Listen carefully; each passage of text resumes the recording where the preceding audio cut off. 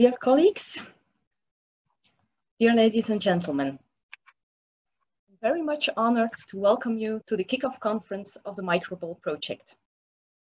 About 150 persons registered for this webinar today, which is a huge success. It shows clearly that policymakers from all over the European higher education area are interested to learn more about the topic of micro-credentials. It was also our goal to open this conference only for BFUG members and representatives, officially nominated by the ministries and stakeholder organizations to take part in the dedicated working groups within this project. We had several requests from other interested people, for example, from universities, if they could join. But we really wanted to keep this project and the conference focused at national policy level. The MICROBOL project will look into micro-credentials and their link to the Bologna key commitments. For those of you that are not directly involved in the Bologna process as such, I want to mention that since the Paris Ministerial Conference in 2018, we have focused on 3 key commitments within the Bologna process. The first one is quality assurance. The second one is recognition. And finally, the third one deals with qualifications frameworks and ECTS. Now, why do we need to focus on these micro-credentials? What are they? Are they something new? These are all questions we will try to answer during this webinar. Furthermore, tomorrow, during the kickoff of the 3 working groups related to these 3 key commitments, we will ask even more questions, more specific questions.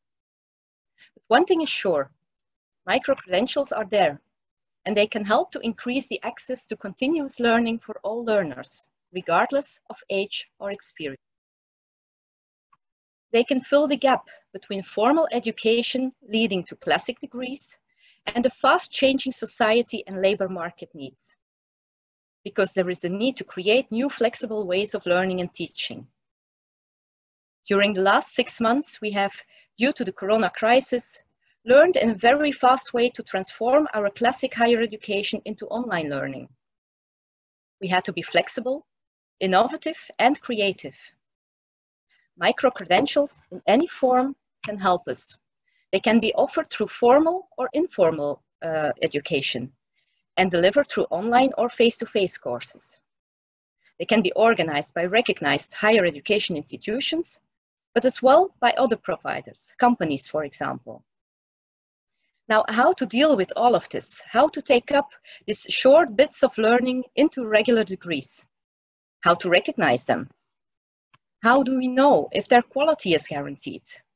And how do they fit into our existing degree structures within the European higher education area? So many more questions to ask. Within this project, we will engage ministries and stakeholders involved in the Bologna follow-up group to explore whether and how the existing EHEA tools can be used or might need to be adapted to be applicable to micro-credentials. But first, we need to look into the wider picture. We need to look into the future of higher education. We need to dream about a higher education of the future. And we also need to look over the borders, also over the European higher education area. Micro-credentials are popping up all over the world. And also our own European students might follow micro-credentials all around the world through online education. So for our keynote, we invited Professor Bunde Tipakorn from Thailand. Maybe not a very obvious choice, you might think. However, I met Professor Tipakorn within the ASEM education process.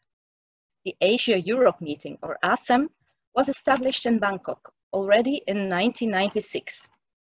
It is an informal intergovernmental forum for dialogue and cooperation between Asia and Europe, with 51 countries involved, of which many of your countries.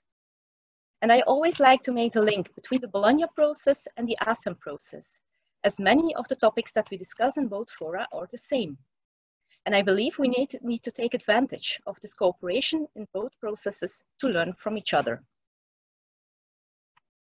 Professor Bunde Tipakorn has served more than 20 years as administrator and lecturer in computer engineering at King Mongkut's University of Technology. When I got to know him, he was Deputy Secretary General for Higher Education Commission of Thailand. Later, he has been appointed advisor to the Deputy Minister of Education. He's actively involved in policy-related projects and activities. His interest mainly focuses on the area of higher education and teaching and learning in the 21st century. His ultimate goal of contribution to higher education development is to produce quality human resources. He believes it is the role of educators to pool resources and efforts to nurture the new generation, to be equipped with appropriate skills and attributes needed for the world of future work, and to allow them with the opportunity for improvement of their quality of life and happiness. Therefore, I'm most happy to give him the floor now and let him explain to you how he sees the higher education of the future, and more specifically, the micro-credentials in global context. Professor Bundit Tipakorn, the floor is yours.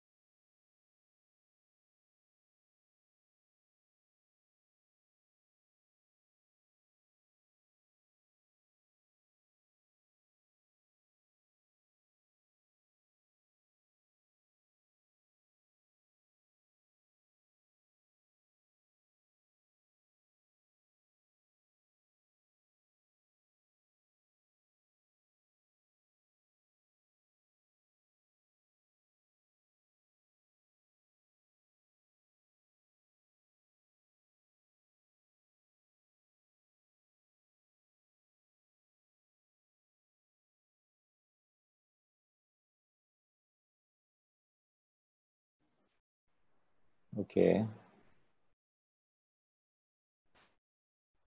Okay. Now I think everything okay now? Okay.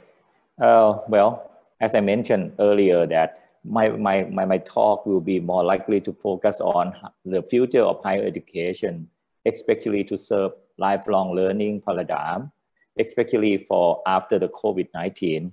And it's also, I'm looking for the higher education which won't be the same in the future.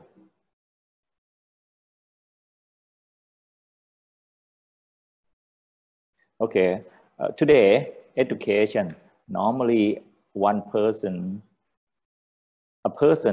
will get the first job from associate, will be educated or get the first degree from the college or some diploma, and then they will work, and then they will retire after the 60 or more than 60.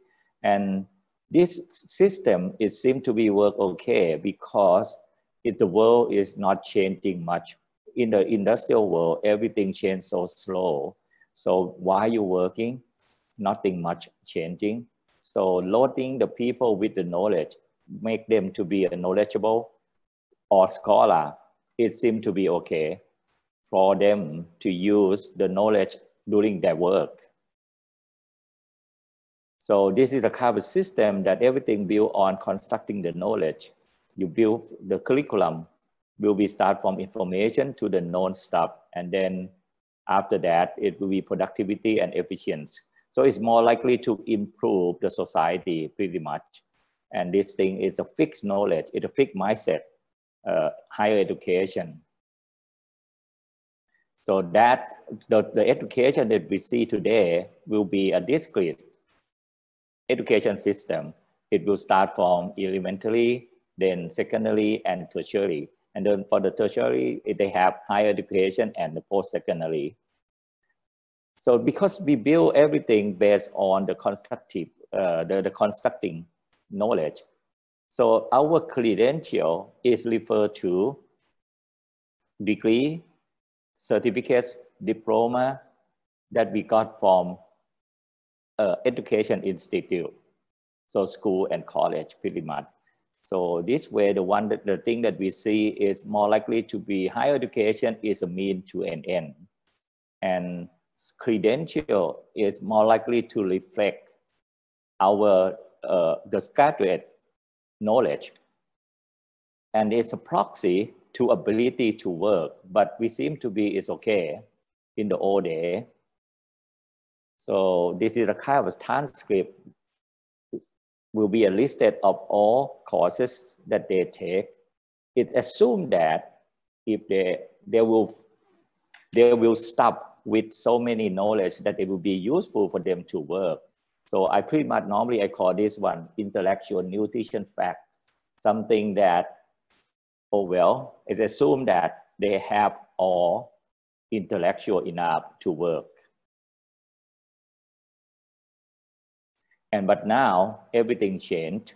We are into the 21st century, and knowledge is just one click away. So people can find knowledge anywhere.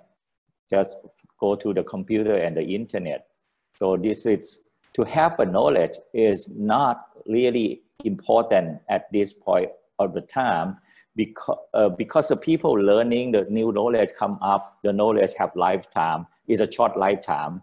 So when they learn, the world changing, make the world changing. And then, so in the world at this moment, it's under something that we call VUCA. Is the world is not, it's changing so often, everything is happen just only for the short period of time. That's the reason why it's so uncertain, and everything connect to the other thing, everything. So it's more complex than it used to be. But the last one will be, it's so ambiguity. It can be either this way, or if you look at the other way around, it can be the other thing. So like information during this time, it can be interpreted as so many perspectives. So under the VUCA, change always happen. And so in this case, it means that the rate of change is very high. I think. So now it's moving from the VUCA, now it's moving the world to the digital era. Many people thought that digital era is mean that we use all the digital technology, only using the digital technique or information technology, but it's not true anymore. Digital era is really mean, you can see that this situation, I call this one digital era. When the COVID come in, they change everything. It changed everything for the whole world within a day or 2 days. So now you are in the new normal, new situation, everything changed. Career, job is changing. Everything changed within a day or two. So this is what happened. This is a picture that I simulate the way that this is what happened in the digital world. You see so many things change within a day, changing very fast. Or sometimes you see more than one thing change at the same time while you are living from a day to day.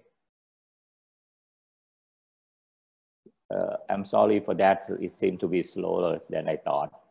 Okay, so it's the first picture. Now you see the disrupting.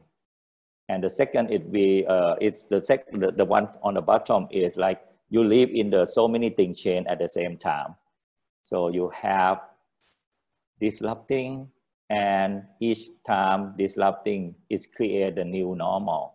So what does it mean? It means that in the digital world, things can happen very fast, suddenly happen, and then it's go to the new one. It's go to the new thing. So you will see new normal after this so many times.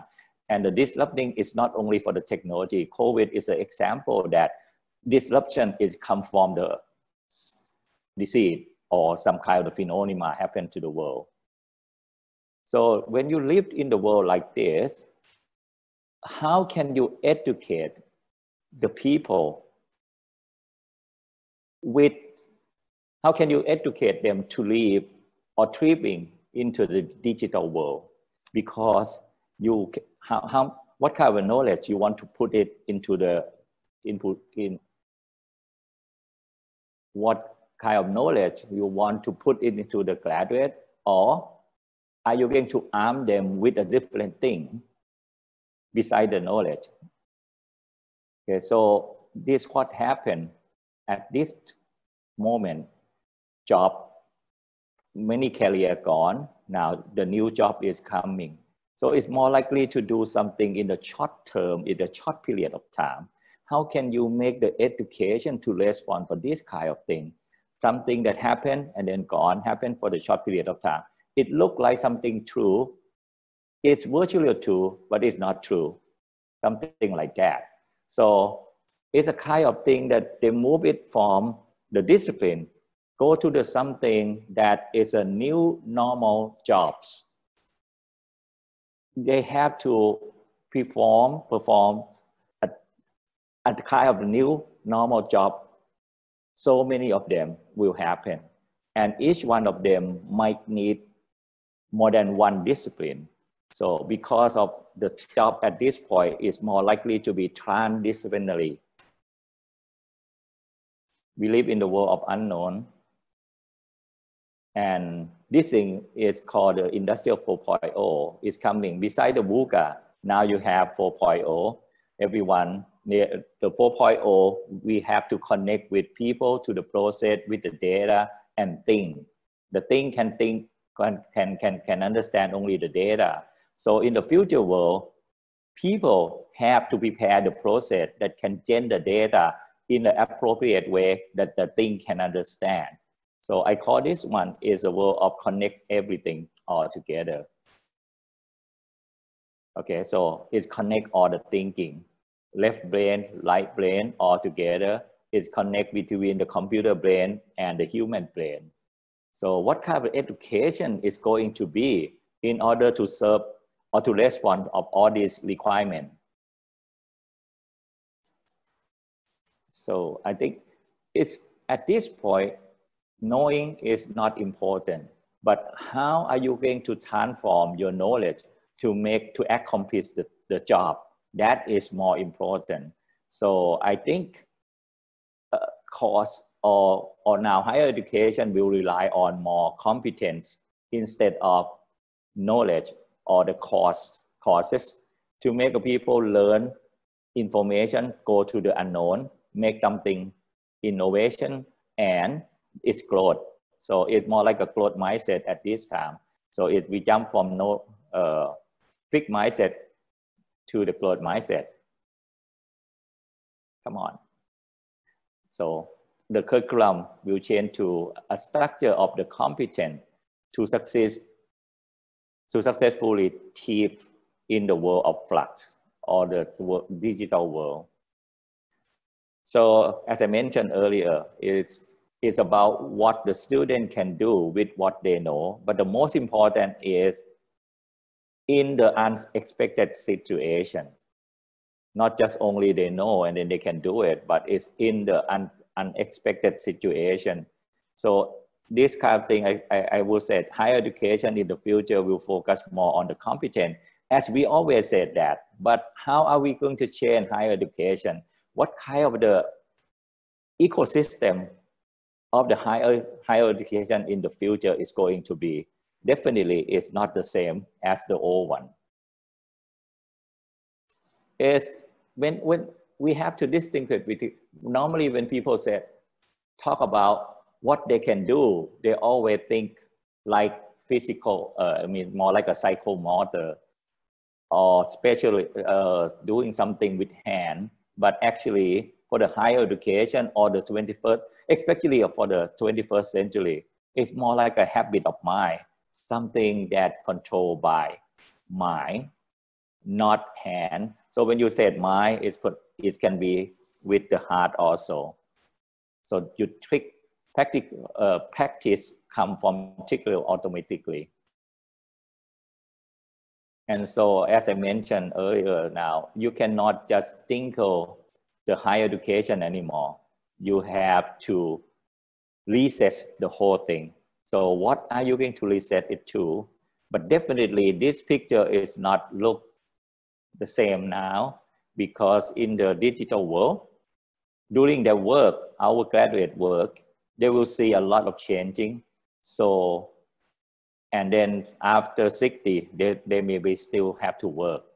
So in this case, it means that the education that load with the knowledge or even competent for the first cycle of life might not be true anymore, because they have to learn throughout their life, or they have to have the lifelong learning. So in this case is when you try to connect, when you do with the competence, or now I mean that now we have to look at the credential in the different point of view, because credential now is, if it really transforming knowledge is a competence, it means that to be able to do something, it cannot be happen like a discrete system. So it has to be continuous. So in this case, it means that you have to train them from young all the way to when they, it's all age. And I can say that. So now you have to connect. So education in the future might not be elementary, secondary, and tertiary. It will be something different. But I think it's too soon to say what is it going to be. But at KMUDT, or my university that I'm working on, now we focus on lifelong KMUDT, which we call that connecting learning to earning and returning for everyone at all age with micro-credential. So what does it mean? It means that now at KMUDT, we have, it doesn't matter how old they are or how young they are, they can come to KMUDT to learn something, to educate, and then have some kind of the credential for them to work at a certain job. So this is we use a micro-credential to bridge the gap between the academic and the industry or the service sector. So we try to put our degree to be more transparent, or in the explicit definition of the competence represent to make the stakeholder can see the value of this competence. That's the reason why we use a micro-credential. And this is a picture look like each micro-credential is finished in itself. And every time that you look at it, you see something out of the micro-credential. As you can see that these two pictures, you look at the complete picture, doesn't matter left or right, you see the complete picture. But when you put all these pictures, you stack them all together, you will see a different view or different picture. And I guess this might be something that we call credential. I'm not sure. Everything that I've talked today is just a thought. It might be true. It's just maybe a new normal, but it's not it might not be the next normal. So at KMUDT, it doesn't move now. Okay. Oops. I have to go back. But actually, it's okay. This is something that we try to compare between degree, MOOC course, and MC. Okay, you can see that MC is more likely to be just single competency or single competent, and is going to be evidence-based, and is a job related or is job worthy. It's not rely on the knowledge only. So it's a job, something that is can be related to the job market, and you build upon that. So in order to make them to be able to work, what kind of knowledge are you going to use? Maybe it's not just only from one discipline. And we call this one, so we create a platform to run the micro-credential. This platform is, we call that KMUDT for Life. Yeah, this is, I can skip this one. So we unbundle everything from the old credential to be something that's smaller. And this one, we got it from the digital promise. When we start micro-credential, we need someone to share their experience. So we connect to digital promise in US in order to get their expertise to come and then help us. So this is their definition, micro-credential, blah, blah. So you can see that it's a job embedded and performance-based, and it's less expensive and less time consumer to study. And I give you another, it's small and stackable. And I will give you, this is another example of the definition of micro-credential from University of Buffalo. And it's stackable. What does it mean? It means that it starts from micro-credential, it's go to the certificate, and it's can stackable to degree program. Or this might not be the only one answer. The stackable to me is more likely stackable to do a complicated job, or is stackable to do something that is harder, something is very comprehensive. In the future, maybe no degree, no certificate. But at this point, you still have to link these two together. So, and then normally micro-credential the credential will come with something that they call digital badge. Okay, digital badge is a digital icon that represents successful completion of the learning experience. So micro-credential, as I mentioned, is a growth of the student from learning. It's a growth of the student to perform a certain job. So it's an outcome, and you have to make a student achieve each step. So I normally example of the credential normally it start from engaging, growth, branching, and move on. So move on, when you make sure that they can move on, then you switch with a different micro-credential. So each micro-credential is like a having data about demand-driven learning outcome. How can you are going to assess their evidence? And the most very important is learning unit. And as the learning units can be so many methodology or activity, it really depends on what kind of credential you want to deliver. And because we are higher education, I try to differentiate the micro-credential from training or from it's a skill that using only the hand skill.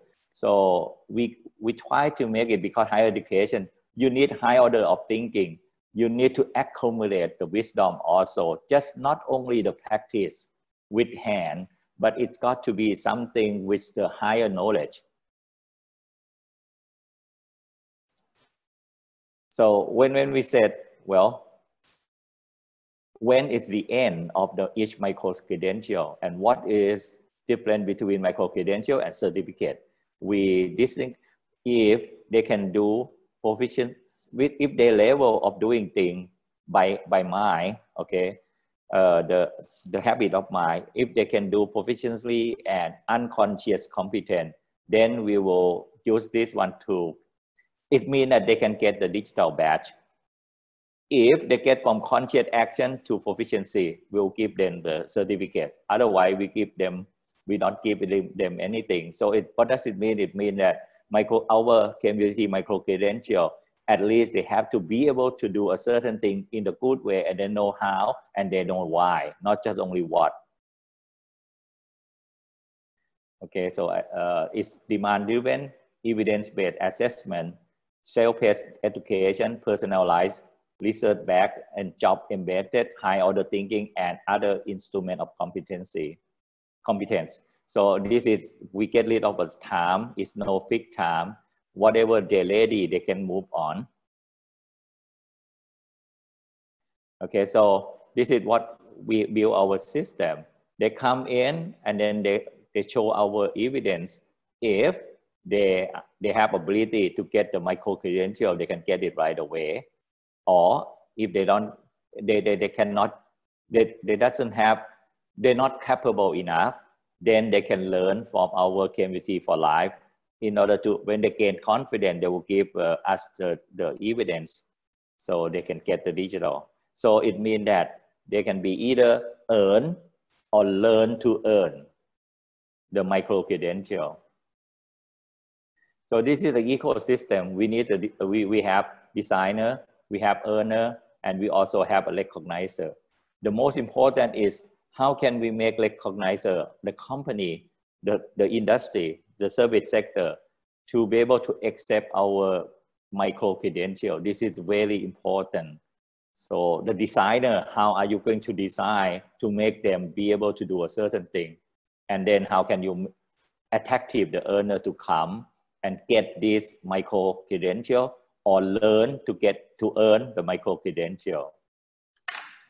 So at this moment, the way that we do it, we have our original curriculum. We unbundle them to be each micro credential. And this one is an old system. When you finish all the micro credential, you get a degree, of course, because it's the old curriculum.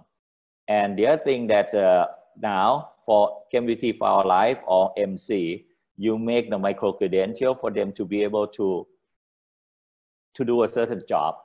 And then all these things link together with learning outcome. And we use the OBE to be underlying, doing everything in order to get quality assurance, quality control, and to make sure that everything have a very high quality of effect. So this is what I mentioned. We have two routes for them. Route A, coming as a regular school. B is micro credential. So for the B, for the A is regular curriculum, and B, you take whatever you want to do. So they pick up what kind of job that they want to do, and then they go to the stack that we give them the route that if you take all these things, what are you going to end up with? And if you want the degree, how many micro credentials you have to take?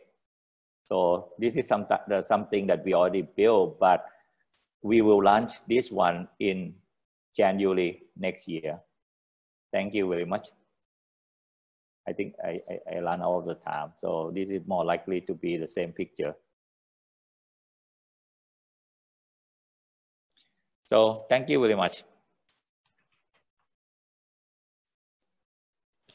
Thank you very much, Professor Tipakorn, for this very inspiring speech.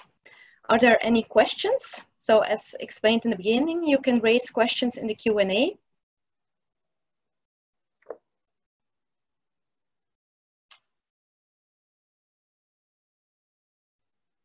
I don't see any questions for the moment. No? Okay. Thank you very much, Professor Tipakorn. Thank you. Let us have a look now to the question of what micro-credentials really are and what added value they bring. Elena Sirlan will bring us an overview of that.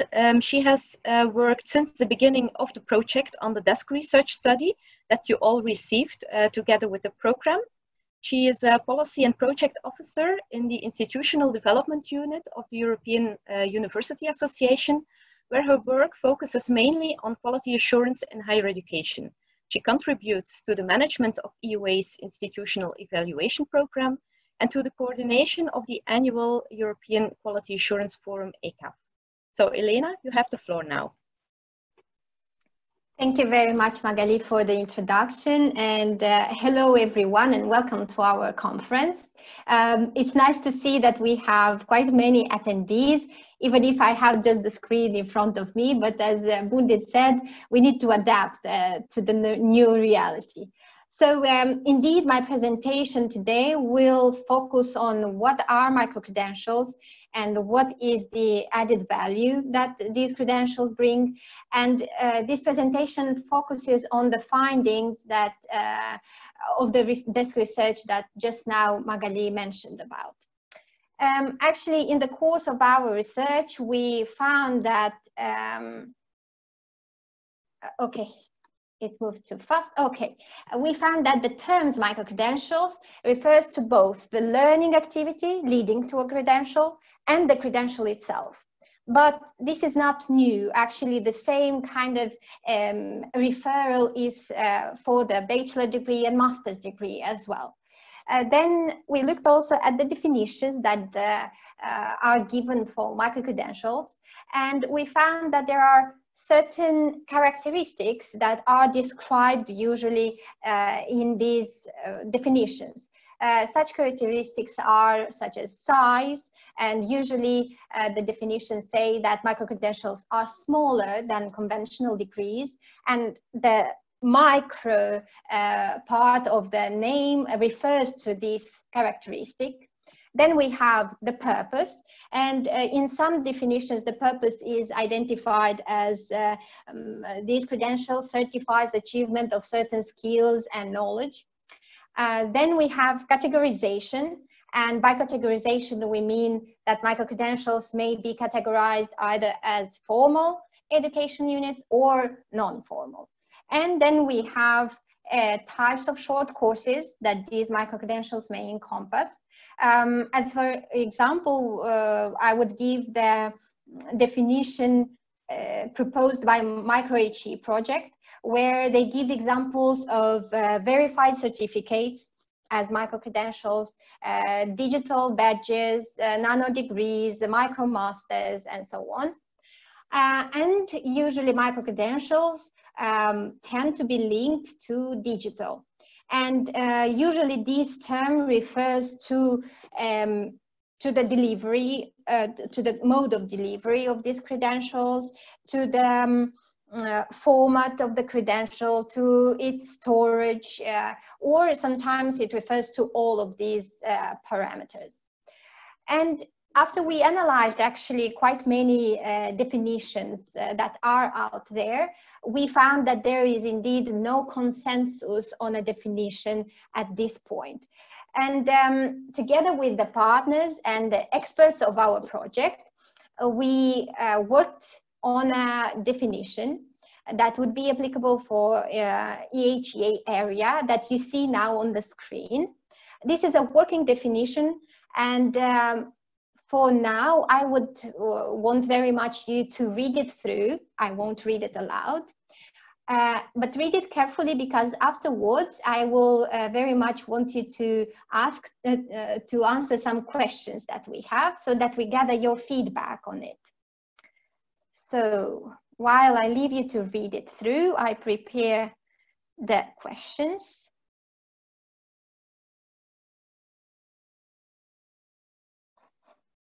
All right.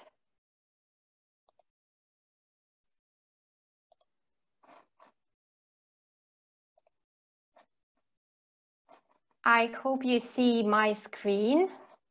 So in order for you to be able to answer the questions,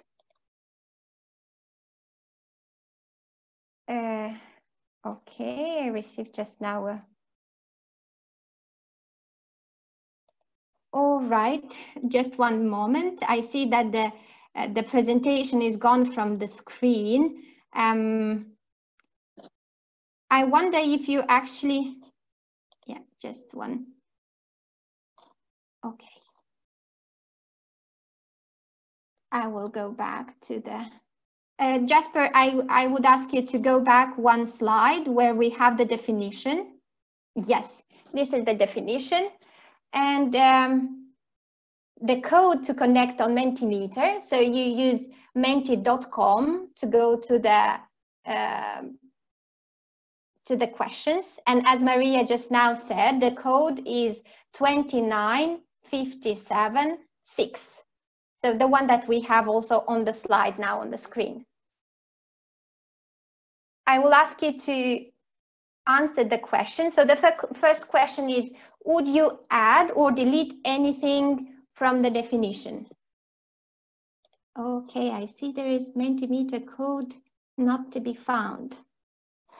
All right, I see. Well, now we will adapt, of course, to the conditions. I see. Now, actually, I will send you another code. I see Mentimeter just now generated another one. I'm sorry for this. Just one moment. All. Please see in the chat. I just added the new code, which is 7516151. New code. Apparently, Mentimeter decided to change it, and I'm sorry for that. I hope now you can vote. I see votes coming. Very well. Very well. And as I said, so you have the first question there. Would you add or delete anything from the definition? Good. So the code is working now. Very nice. I see we have answers coming in. I see. Okay. While they are coming in, I will move to the second question. You still can answer the first one. So go ahead and answer. The second question is, what would you delete from the definition? So the same code should give you access to the next question. And in order to answer this question, please fill in a keyword. You have there the option to fill in 2 keywords if you would like to do so. All right, I see them coming in as well. Very nice. After you will complete the questions, I will share with you the results, so don't worry. Okay, I see 7 results for now we have there. Yes, the numbers are growing. Very nice. We have for now the biggest word on the word cloud is nothing. So it's a good sign. There is nothing to add to the definition. All right, then while you answer, I will move to the third question, which is, what detail or details would you add to the definition? So in case you consider that there is something to be added, please answer this question. The same as for the previous, you should just fill in a keyword. Okay, for now, again, we have nothing big on the screen, but I will show you in a moment so that you see it as well. Okay, more answers coming. Very nice. Very nice. Okay, let me see how, okay. Now I will share with you, with you the results so that you see what were the answers given. Please let me know if you see my screen. This is important. You shall see it now.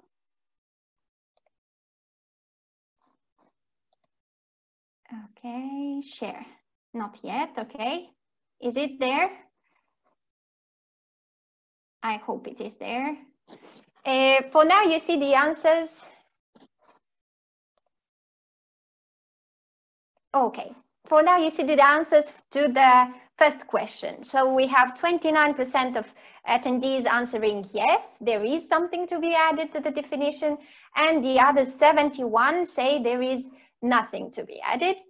Then when I asked what would you delete from the definition, there are some, so nothing, as I said, is the biggest. Then we see here specific, I guess the word specific. Okay, limitation to he only. It's the limitation. Okay, the limitation for higher education. Then we have simplify competencies. All right, good. And then for the third question, let's see what we've got. What details would you add to the definition? Again, we have biggest nothing in this on the screen. Then smallest amount of credit. What is meant by credenti? Right, we see them moving. Okay, definition of credential. All right, good. Thank you very much for your answers. They are definitely very useful for us. I will ask Jasper to, again, so that we share the presentation, we return to it. Yes, again, thank you for your answers, and I'm sorry for the little technical problem. Apparently it was at the end successful. So we will take in account your feedback. And moving forward, actually in our study, we also looked at what are the different, let me see, my slide is not moving for now.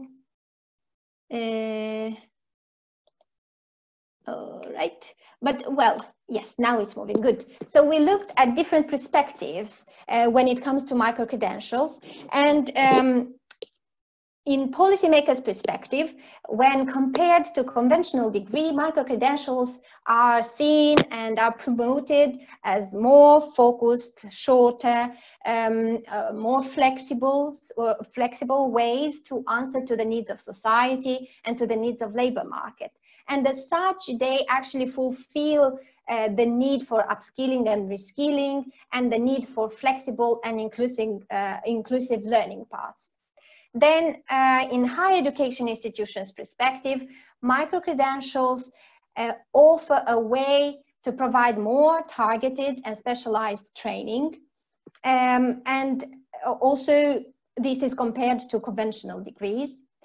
They also help to increase institutions' visibility and reputation and to reach larger geographical territories and to attract students from different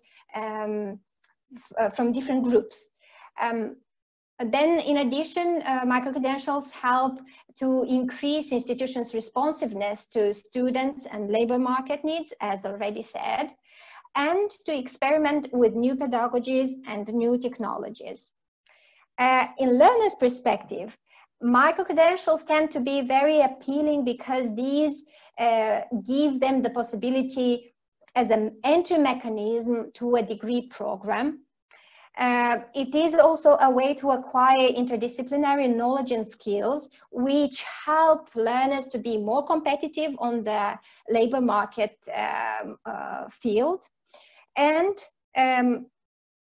micro-credentials offer a flexible way to organize their studies because either they are given at evening hours at the universities or other institutions, or they tend to be also given online, which also helps to flexibly arrange that around the working hours if the learners are working. And last, for learners, actually, it is important to obtain a credential from a higher education institution. And usually for micro-credentials, there are no rigid or mandatory entry or admission requirements, which is easier for students to get in. And from employers' perspective, micro-credentials help them to easier find the needed employees because micro-credentials tend to be specific in some learning outcomes that the students acquired.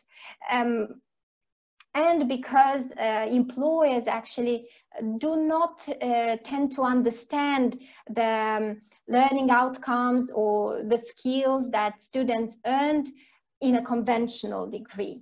So this is why for them micro-credentials sometimes tend to be more appealing.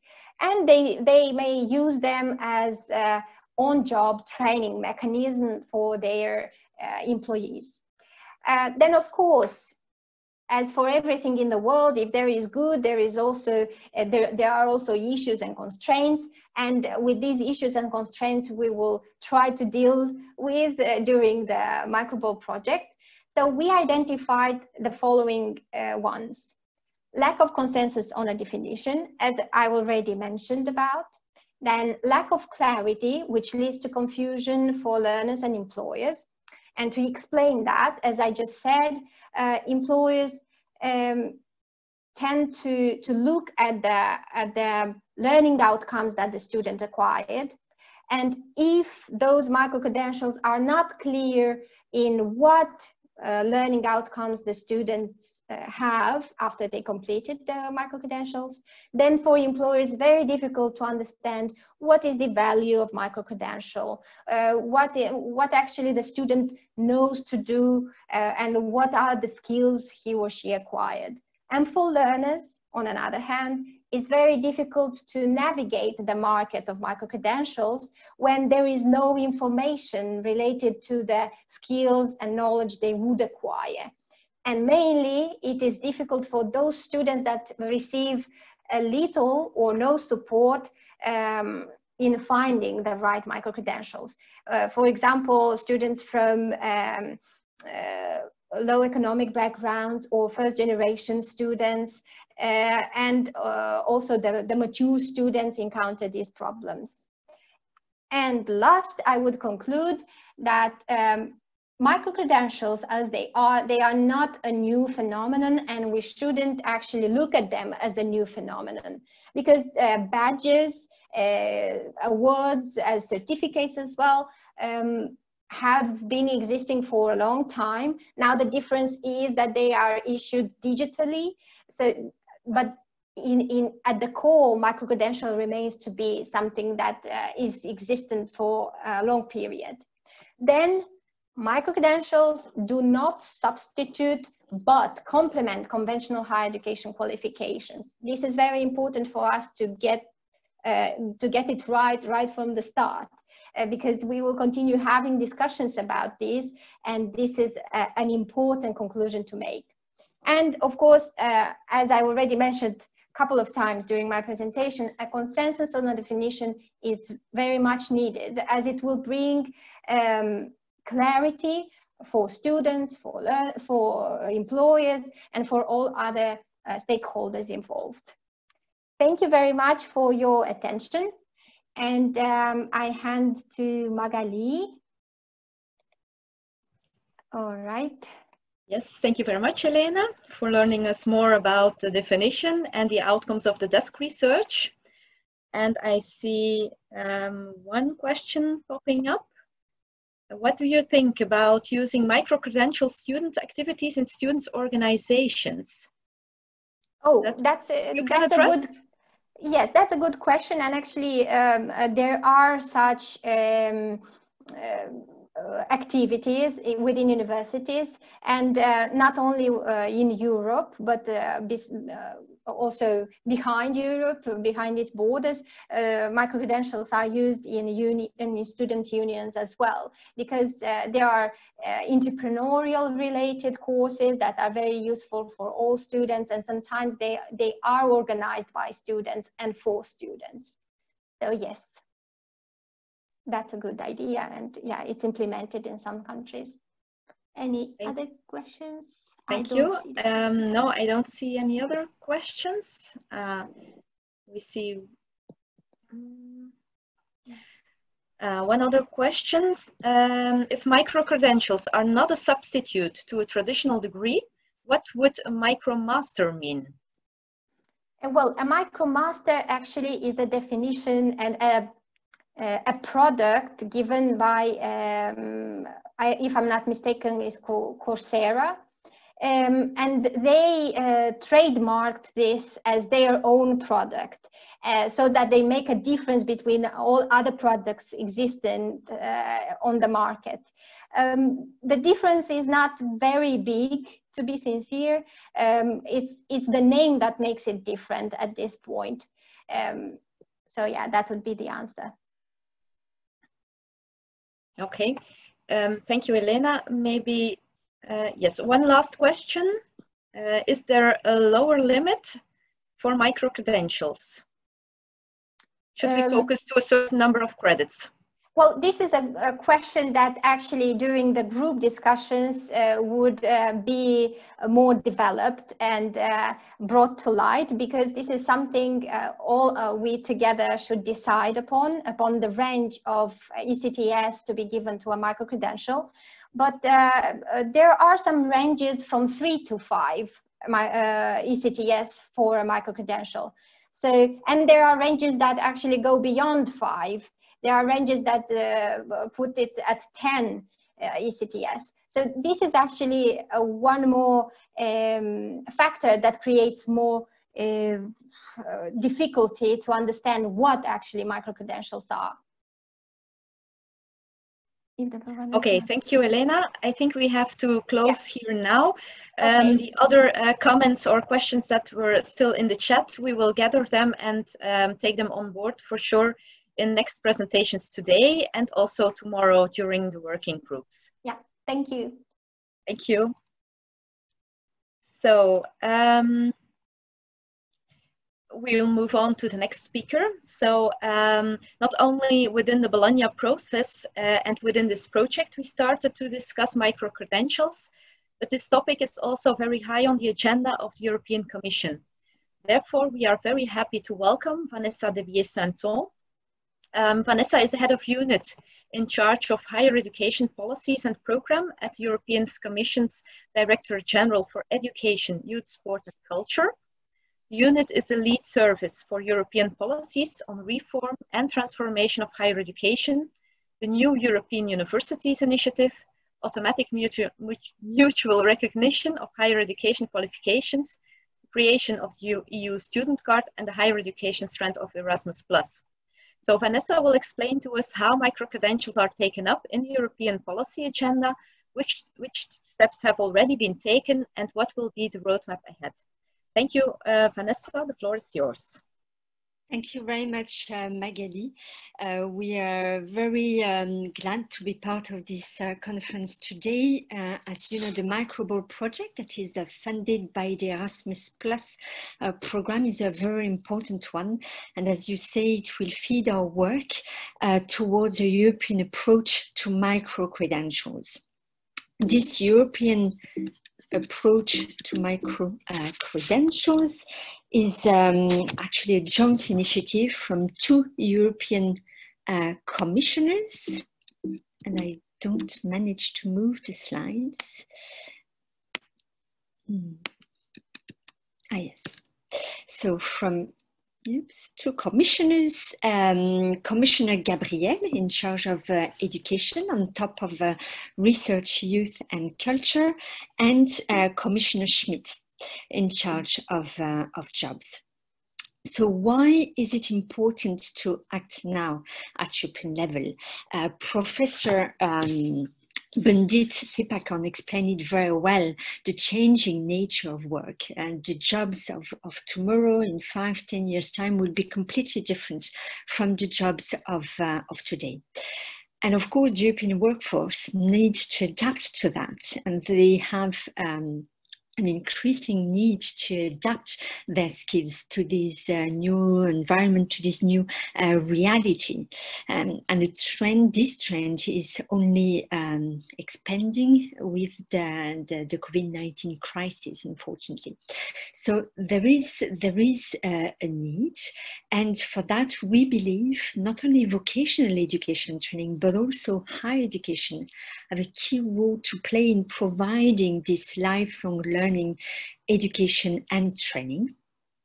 And the full degree structure is not necessarily fully adapted to these needs, because what these people need are just-in-time skills development through short learning courses. Now, for these outcomes of these short learning courses to be fully validated and recognized for further learning or for jobs employment, micro-credentials can be very instrumental and very useful for that. Now, as Elena explained very well just before, there is a lack of common definition and a lack of transparency surrounding these short learning courses and micro-credentials. And this is where Europe could add value by finding a common agreement and a common and transparent definition, an holistic one that would cover all the education and training sectors. And that would facilitate, together with a number of policy actions, that would facilitate the validation, recognition, but also portability of these micro-credentials. When we mention portability, we mean not only geographical portability throughout Europe, but also portability between different sectors of education training, between, for example, vocational education training and higher education. So if we move to the next slide,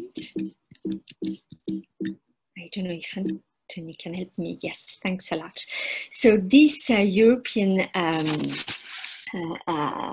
agenda towards this European approach to micro-credentials is a key priority on our new European policy agenda. It is part of the skills agenda that has been presented and released in June. And it will be a key priority as well of the European education area that will be communicated in September this year, where we will emphasize the key role of higher education and vocational education training to adapt for this more flexible way of learning and teaching. And as Elena said, many of these shorter courses leading to micro-credentials are delivered online. So this will be of course reflected as well in the updated digital education action plan that will be presented later on by the end of September. So if we move to the next slide, thanks a lot. What can we do at European level to support this trend? First, to develop, together with all the relevant stakeholders, together with all of you today, to develop European standards for quality and transparency, but also to explore the inclusion of micro-credentials in the qualification frameworks. And it's also important to make it easier for individuals then to be able to store and to share, to showcase these micro-credentials that they will have accumulated. And the new Europass that has been released last June will be very instrumental in that perspective. Now, when it comes to the specific objective for higher education, the objective when thinking about the future of higher education is to further shape its lifelong learning dimension, to improve its access to a wider range of students through more modular and flexible learning pathways. And higher education has a long history of quality assurance, so they have a key role to provide this quality framework of these micro-credentials. And with the CTS and other Bologna tools, they will be instrumental to ensure recognition, portability across Europe, but also across the wider European higher education area. So if we move to the next slide, thanks a lot. To help us to drive this agenda, we have set up a higher education consultation group with many of you, well, some of you taking part in it, being representatives from national authorities, from higher education institutions, some of them being part of the European Universities Alliances. Quality assurance agencies have a key role on top of European stakeholder organizations such as ENQA, AUA, but also ISU and ESN. And of course, all of you today through the MICROBOL project will contribute to this agenda. So we already had 2 meetings with this group. We'll have another one the 16th of September. And the aim of this group is to come up with an holistic common definition and a roadmap of actions at policy and program level, at European level, so that we can facilitate this progress and this European approach to micro-credentials. Now, so what are the general expectations with this European approach to micro-credential? Is to be flexible and holistic, covering not only higher education, but also vocational education and training, as well as the private sector, which has also an increasing role in providing this these short learning courses, but here what we are looking at is how we can ensure closer cooperation between the private sector, VET and higher education to ensure quality, recognition, validation, and portability. For this, we need a widely accepted definition, and it is very interesting to see the definition that has been developed by the MICROBOL project, and this will feed into a wider holistic definition that can cover all the fields, no matter who provides this short learning courses leading to micro-credentials. We need to reflect how we can ensure quality, trust, transparency, and portability. And here, the work of this MICROBOL project will be very, very important to see how the Bologna tools, be it in terms of quality frameworks, in terms of quality assurance or recognition, how they can contribute to this important agenda. And Elena mentioned the importance of stackability of these micro-credentials without replacing full degrees. Obviously, that's not the objective. It's only a complement to what already exists, but an important complement. Now, this is the interim draft definition that this group of experts have come up with. It builds on the work of MICROBOL, but not only. As I mentioned, the objective is to be holistic and covers all the different providers of these micro credentials. I will not read it loud, but you can look at it, and we will share the slides with all of you. And of course, please feel free to comment on it during these 2 days workshops. That would be very useful. Now, we need as well, our objective is to come up with a roadmap of actions, be it from policy or program level. So for this, on top of this group, higher education group that I mentioned, and on top of the MICROBOL project, we are consulting as well a wide range of stakeholders, including in terms of adult and vocational education and training, the European Qualification Framework Advisory Group, and all this will lead to important policy and program initiatives to basically support all the providers of these short learning courses leading to micro-credentials to facilitate the take-up, the recognition and the quality on top of the portability. Now, what is the way forward? So as I said, we will work towards European policy development. On top of the communications that I mentioned before, we are considering presenting a recommendation specifically on micro-credentials in the second half of next year, building on all the consultations that we will organize, and building on the MICROBOL project, as well as other projects.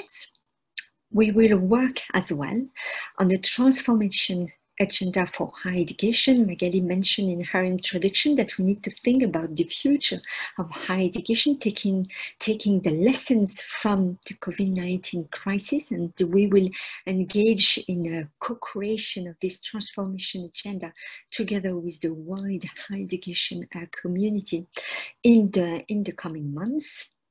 And we will build as well on the VET Council recommendation that has been presented in June.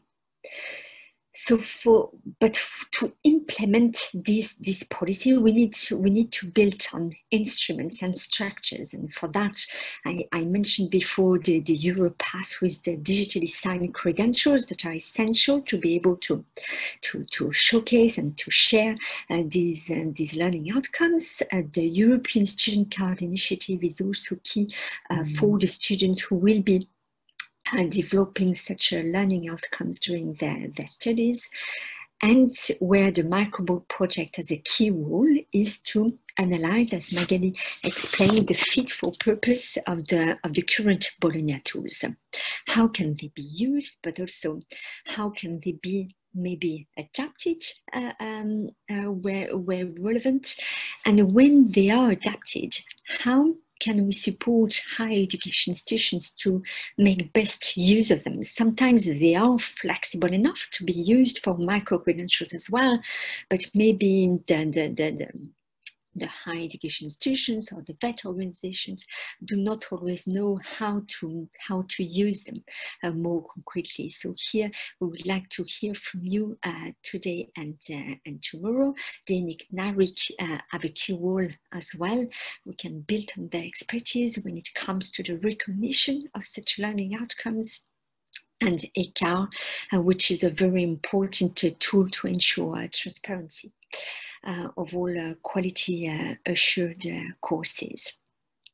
And now it is important as well to drive this agenda to provide financial support. And here, this will be a key priority for the future Erasmus program, the structural funds as well. And Magali mentioned as well the European Universities Initiative that is supported both by the Erasmus and the Horizon Europe programs. And we're very happy that many of them, we have now 41 European university alliances involving more than 280 higher education institutions across all parts of Europe. And many of them are actually working into developing such micro-credentials and how they can be quality assured and recognized. So as you see, it's a very ambitious agenda. And we need the support of all of you, of all your expertise to make it right and to drive it in the right direction. And for this, we can build, if we move to the next slide, we can build, thanks a lot, we can build on several Erasmus projects, not only the MICROBOL one, but here you can see a number of them. It's not an exhaustive list, but you can click on the links and find more information on them. So thanks a lot. We are really looking forward to the fruitful discussions today and tomorrow in the context of the MICROBOL project. Thank you very much. Thanks a lot, Vanessa, for informing us on the different steps and actions from the European Commission. A few questions have popped up already in the chat. One specifically on automatic recognition, but maybe before going into this, I want to mention in general, for this kickoff conference, we are trying to gather more questions and already answer them. So that will mainly be the work of the working groups in the coming months.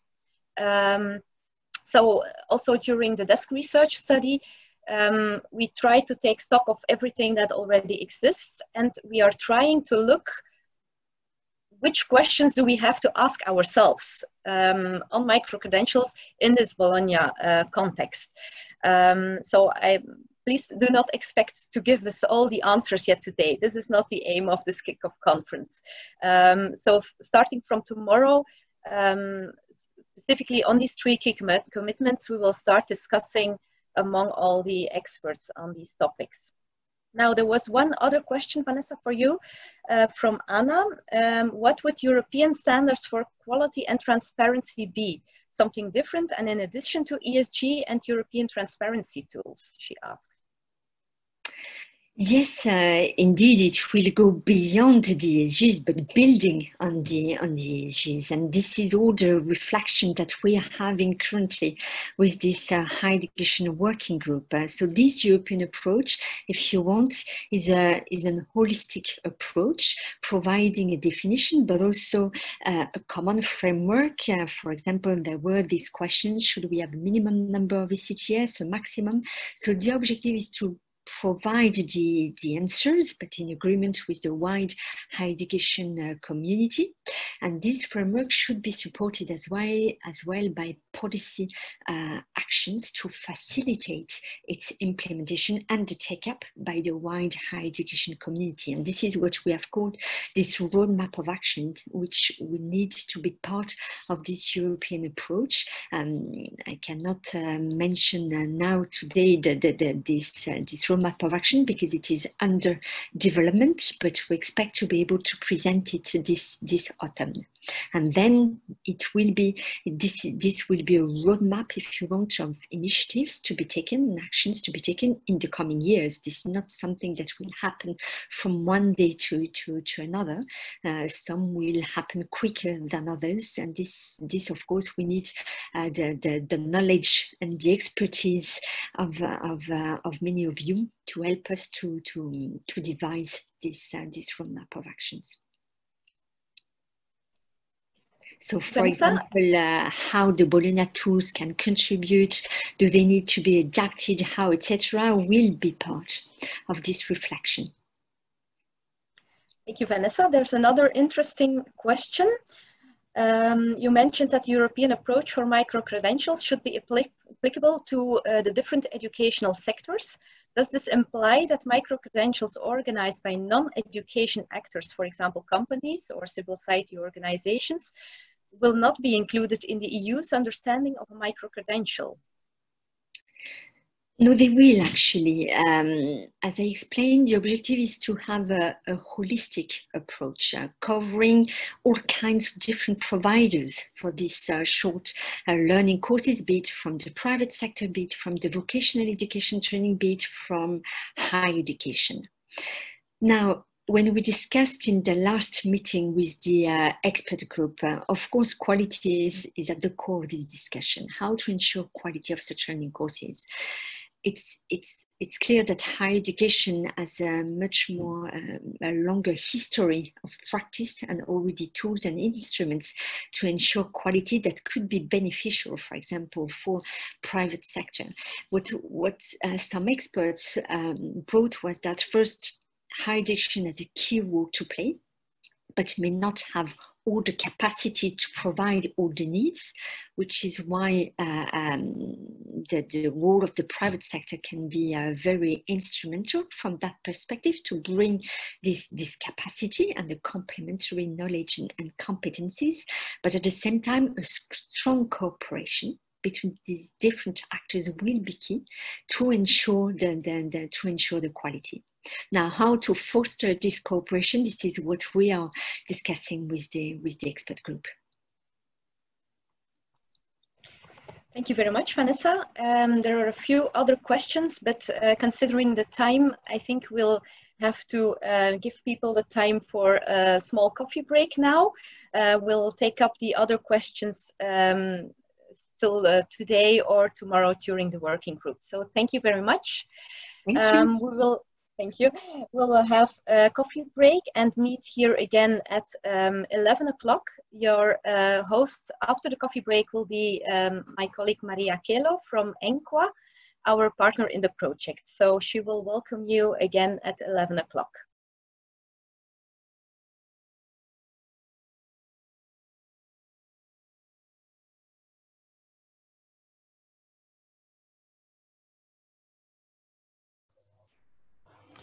So hello and welcome back from your very brief coffee break. My name is Maria Kelo. I'm the director of ENQA, which is the European Association for Quality Assurance in Higher Education. ENQA is also a partner in this MICROBOL project. As you've seen, quality assurance is very important part of elaborating the micro-credentials framework further for Europe. So I'm going to moderate this second part of today's session, and in the first hour we'll have three brief presentations by three individuals coming from a bit of different backgrounds, and the idea of this session is to give a kind of a snapshot or an idea of existing projects, existing definitions, existing use of micro-credentials. Because like Elena was already saying a bit earlier, this is not a new phenomenon, but it has somehow gained a lot of political importance in the past couple of years. And therefore we have to kind of pick up and learn from what has already been done for a while now. So that is the idea of this first session. I have three speakers for this hour, and I will start with Anthony Camilleri. Anthony is a tertiary education policy consultant and the founder of the Knowledge Innovation Center. Anthony has a lot of experience in higher education policy, more than 15 years or so. And he's worked a lot in the fields of quality assurance, innovation, e-learning, and of course also micro-credentials. And he's pioneered the first European masterclass on micro-credentials as well about a year ago. So he's well placed. He's also the leader of the Micro-HE project, which is just now coming to an end. And so he's well placed to talk about this topic to you now. So Anthony, the floor is yours, please. Thank you very much. To start off, let's take a look at the Bologna process in which all of this is focused. And Bologna, for the last 25 years, has focused on portability and transparency of qualifications. And to a large extent, within a Bologna context, qualifications have been the unit of measure. They can be defined as blocks of 60 to 240 ECTS. We have transparency tools for them in terms of diploma supplements, and typically qualifications have been divided into modules. Now, modules don't really have a function except as a building block for a qualification. And within a qualification, there is no standardized way to describe them. They're generally not transferred on an individual module level, but we do have some type of transfer arrangements within Erasmus agreements or RPL arrangements. The way we measure modules and the way we measure workload and so on is with a system called ECTS, which everyone is familiar with. The point, however, of this slide is ECTS and modules, the way they are designed at the moment, are very, very much in the service of their primary function as a building block of degrees. And if we look at the way education is developing globally, not only within higher education, but outside higher education, we are finding increasing commentaries that degrees in terms of a 3, 4, or 5 year intensive period on one subject are not necessarily fit for purpose. And the unbundling of higher education, changes in the labor market, are leading to radical flexibility within some areas, especially fast-moving areas such as IT. One example of this, which I have on the screen, Google recently launched a program called Google Career Certificates. They're 6-month courses done mainly online. And once you have completed the 6-month course, you are given access to a position which would typically require a 4-year degree with a number of employers in, let's say, the Silicon technological professions area. So in our projects, MicroHE and OEPAS, we tried to take a look at this phenomenon and what it means for educational institutions. Our definition of micro-credentials involves that they need to be modular, stackable, portable, digital, and universal. What we're really talking about here, though, is that micro-credentials are about having a system of interoperable building blocks, and that those interoperable building blocks don't necessarily exist within a single institution, but rather they're a system of building blocks that allow you to put together educations taken in different contexts, at different times in your life, from different institutions, from different countries, from different types of experiences. And to do this, we decided that to look at this holistically, we needed to understand 4 different areas. We needed to understand the prevalence of micro-credentials, what is happening in the wild now. We needed to look at both quality standards and technology standards for them. We felt we needed to assess the feasibility of using technology to manage micro-credentials, and we felt that we needed to forecast the impact of micro-credentials on higher education institutions moving forward. We did this with a diverse group of partners that involved higher education institutions, specialized consultancies in education, as well as associations representing different types of e-learning actors. And our results showed us that in terms of prevalence of micro-credentials, What we found is that many institutions do offer types of micro-credentials, but they generally don't think of them as micro-credentials.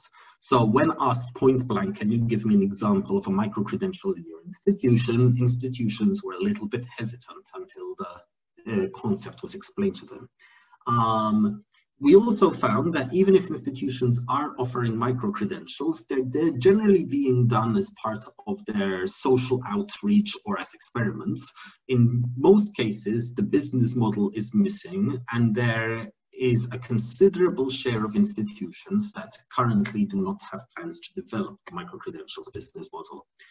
When asked about what would be needed to increase the prevalence of micro-credentials, what we found was a little bit of a chicken and egg problem, in that most institutions told us that a lack of recognition mechanisms would lead to an increased intention to adopt micro-credentials. But on the other hand, we are finding that there's a lack of recognition because there is a lack of micro-credentials in a standardized format on the market. Aside from understanding prevalence, we also try to look at the issue of quality assurance of credentials. And what we found is that within a known and trusted system, we already have a very well-established quality assurance system in the form of the European standards and guidelines. But once you widen micro-credentials beyond having modules within a single institution, you need to find ways to allow the transactions between those institutions to happen in a trusted way, which means that the concept of quality assurance needs to expand to take on a couple more concepts. The first of these is what we call quality assurance of the envelope, or of the actual physical or technologically based credential which is being used. On this, there are global standards such as W3C verifiable credentials, the interoperable learning record from the US, but there's no European set of principles about what this should look like. The second problem is the QA of the recognition process. We have standards for recognition, we have bodies for recognition, but nowhere in our quality assurance criteria do we ask how easy is it to recognize a specific credential when compared to other credentials. So we felt that it would be important to introduce these concepts if we're going to have a working micro-credential system. The second part from the standards is understanding what is inside a micro-credential. And simply enough, the Bologna process shows us the way to how to do this through the use of learning passports at qualifications level. So simply enough, we propose the idea of a learning passport based on the diploma supplement at Annex 6 of the EQF, but that instead of applying this at the level of a degree, it be applied at the level of a credential. Our preference would be that this would not be considered a supplement, but that this would be considered the default format for a credential, a digital document with a set of learning outcomes, information about the institution, and information about the learner. When we take this forward, we then think about how this could be applied into technology standards. And those technology standards from the MicroHE and OEPass projects together have actually been integrated into the Europass learning model and have become part of the Europass digital credentials model. To see if this model could be applied in practice and if we could create a system to exchange micro-credentials between institutions and have them recognized, we also within the project built a technology demonstrator. If you'd like to play with the demonstrator, you can access it via credentify.eu.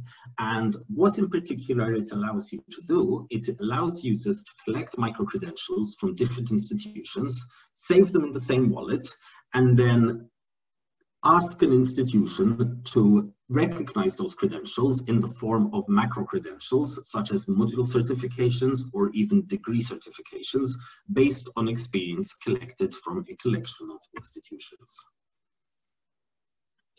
The last part of our project has been about forecasting and understanding the impact all of this will have on higher education institutions. We've tried to look at 4 areas of forecasting, which new learning paradigms, synergies between higher education and employment, the effects this will have of recognition, as well as overall societal impact. It's important to mention that all of this is being driven by a mix of societal and technological factors. But because of time, I will dive straight into the 5 possible futures. Now, what we've done to be able to triangulate these futures is that we have actually used 2 different study methodologies with 2 different groups of experts.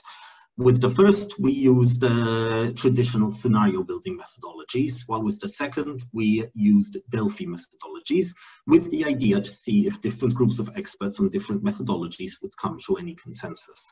To our surprise, the consensus was nearly perfect between the 2 groups, and that led us to 5 possible impacts for higher education.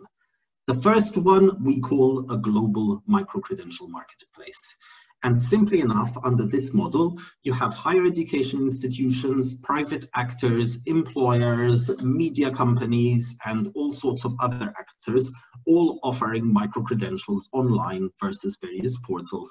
The user is spoiled for choice and just combines different credentials from different online sources and presents these to employers. The model is entirely user-led, and higher education institutions become one of many, many actors in a global marketplace. The second way we see this working out is the European approach to micro-credentials. And here we would imagine a European body, such as the European Commission, creating a European marketplace where educational content could be accessed in different language, and particularly where micro-credentials would come from institutions that are understood to be accredited in a European context. Overall access to higher education is improved because people have more access to more types of content, and quality is assured as well through an alignment with European standards. The third scenario we envisage is what we call lifelong micro-learning across education and employment.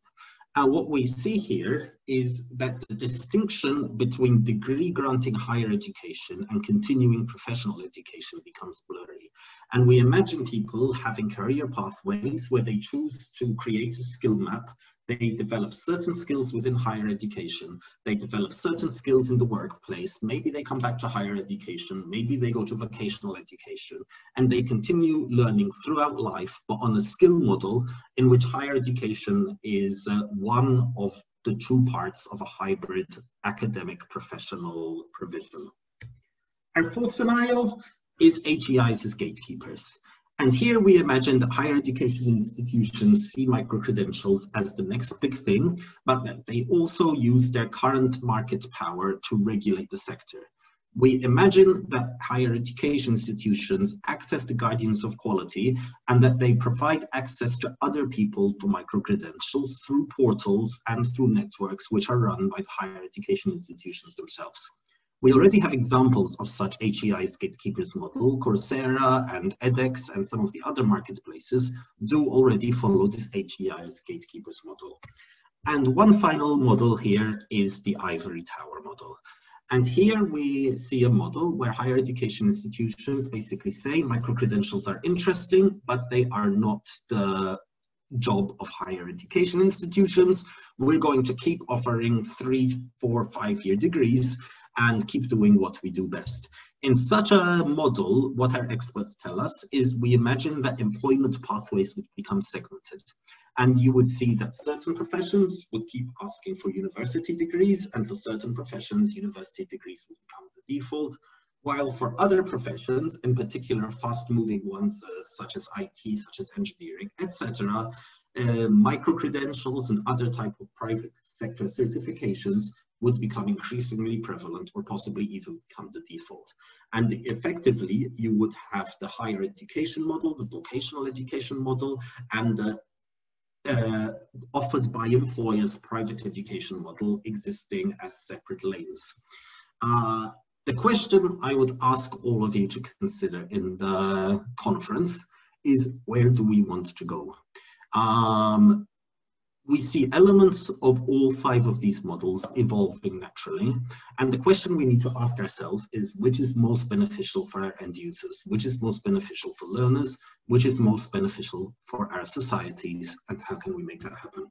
Thank you for your attention, and I'd be happy to answer any questions. Thank you very much, Anthony. Now we have a few minutes for some questions that I don't see in the question and answer chat, let's say. But there are some in the chat. One is, for example, when considering the stackability, Anthony, how can we identify within the European qualifications framework at what level does a micro-credential fall? Can it be stackable into a level 5, 6, or 7 certificate or degree? Okay, we've put a fair amount of thought into this problem with the European qualifications framework, and what we can say is that a micro-credential can stay at a certain level of the qualifications framework if we associate that micro-credential to a subject. What do I mean here? Let's take an example we like to use of a course in introductory Japanese. That might be part of a level 3 or level 4 Japanese course, or it might be part of a level 7 Masters in International Business. So if we just say that introductory Japanese is level 7, that doesn't mean anything. But if we say that within the domain of international business, it's level 7, or within the domain of languages, this is considered a level 3, then we can do some mapping to the EQF. Thanks very much. Yes, I think that is a really interesting question that we have to very carefully assess when we think about the stackability of these blocks, so to say. Okay, everybody's very convinced. I'm not sure if you all 137 people kind of asleep, half asleep, but please keep your questions coming and engage also in the chat. Sometimes that's a very good forum for you to exchange experiences in parallel with the presentations. So thanks again, Anthony, and we are ready to move on to the next speaker in this slot, who is George Ubaks. George is the Managing Director of EADTU, the European Association of Distance Teaching University, which is the European association of all the universities dealing with online, open, flexible higher education particularly. George has a lot of experience, obviously, on the field of e-learning. He is a coordinator of the European MOOC Consortium and also represents the Common Micro-Credential Framework and the e-excellence movement in terms of quality assurance in online, open and flexible education, and has been involved in a lot of different projects on these kind of topics.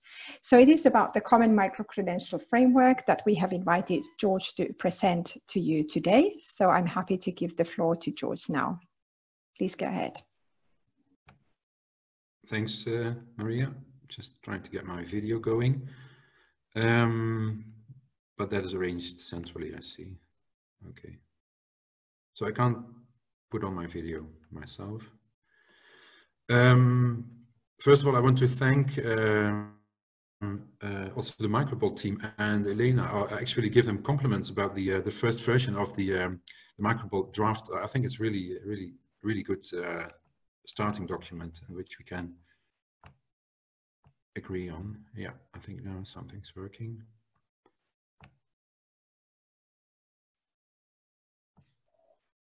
Okay, I don't see the slides anymore.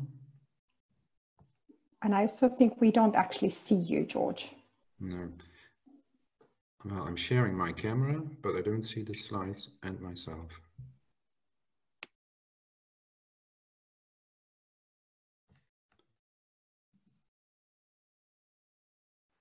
Otherwise, I prefer to have the slides just back on and then.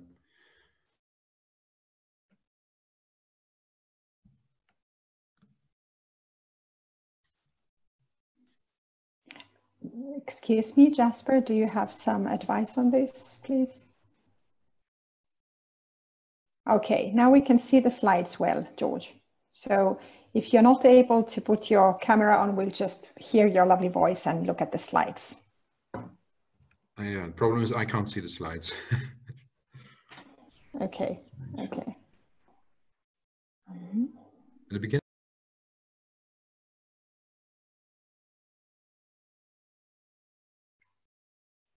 Hello, George, are you there?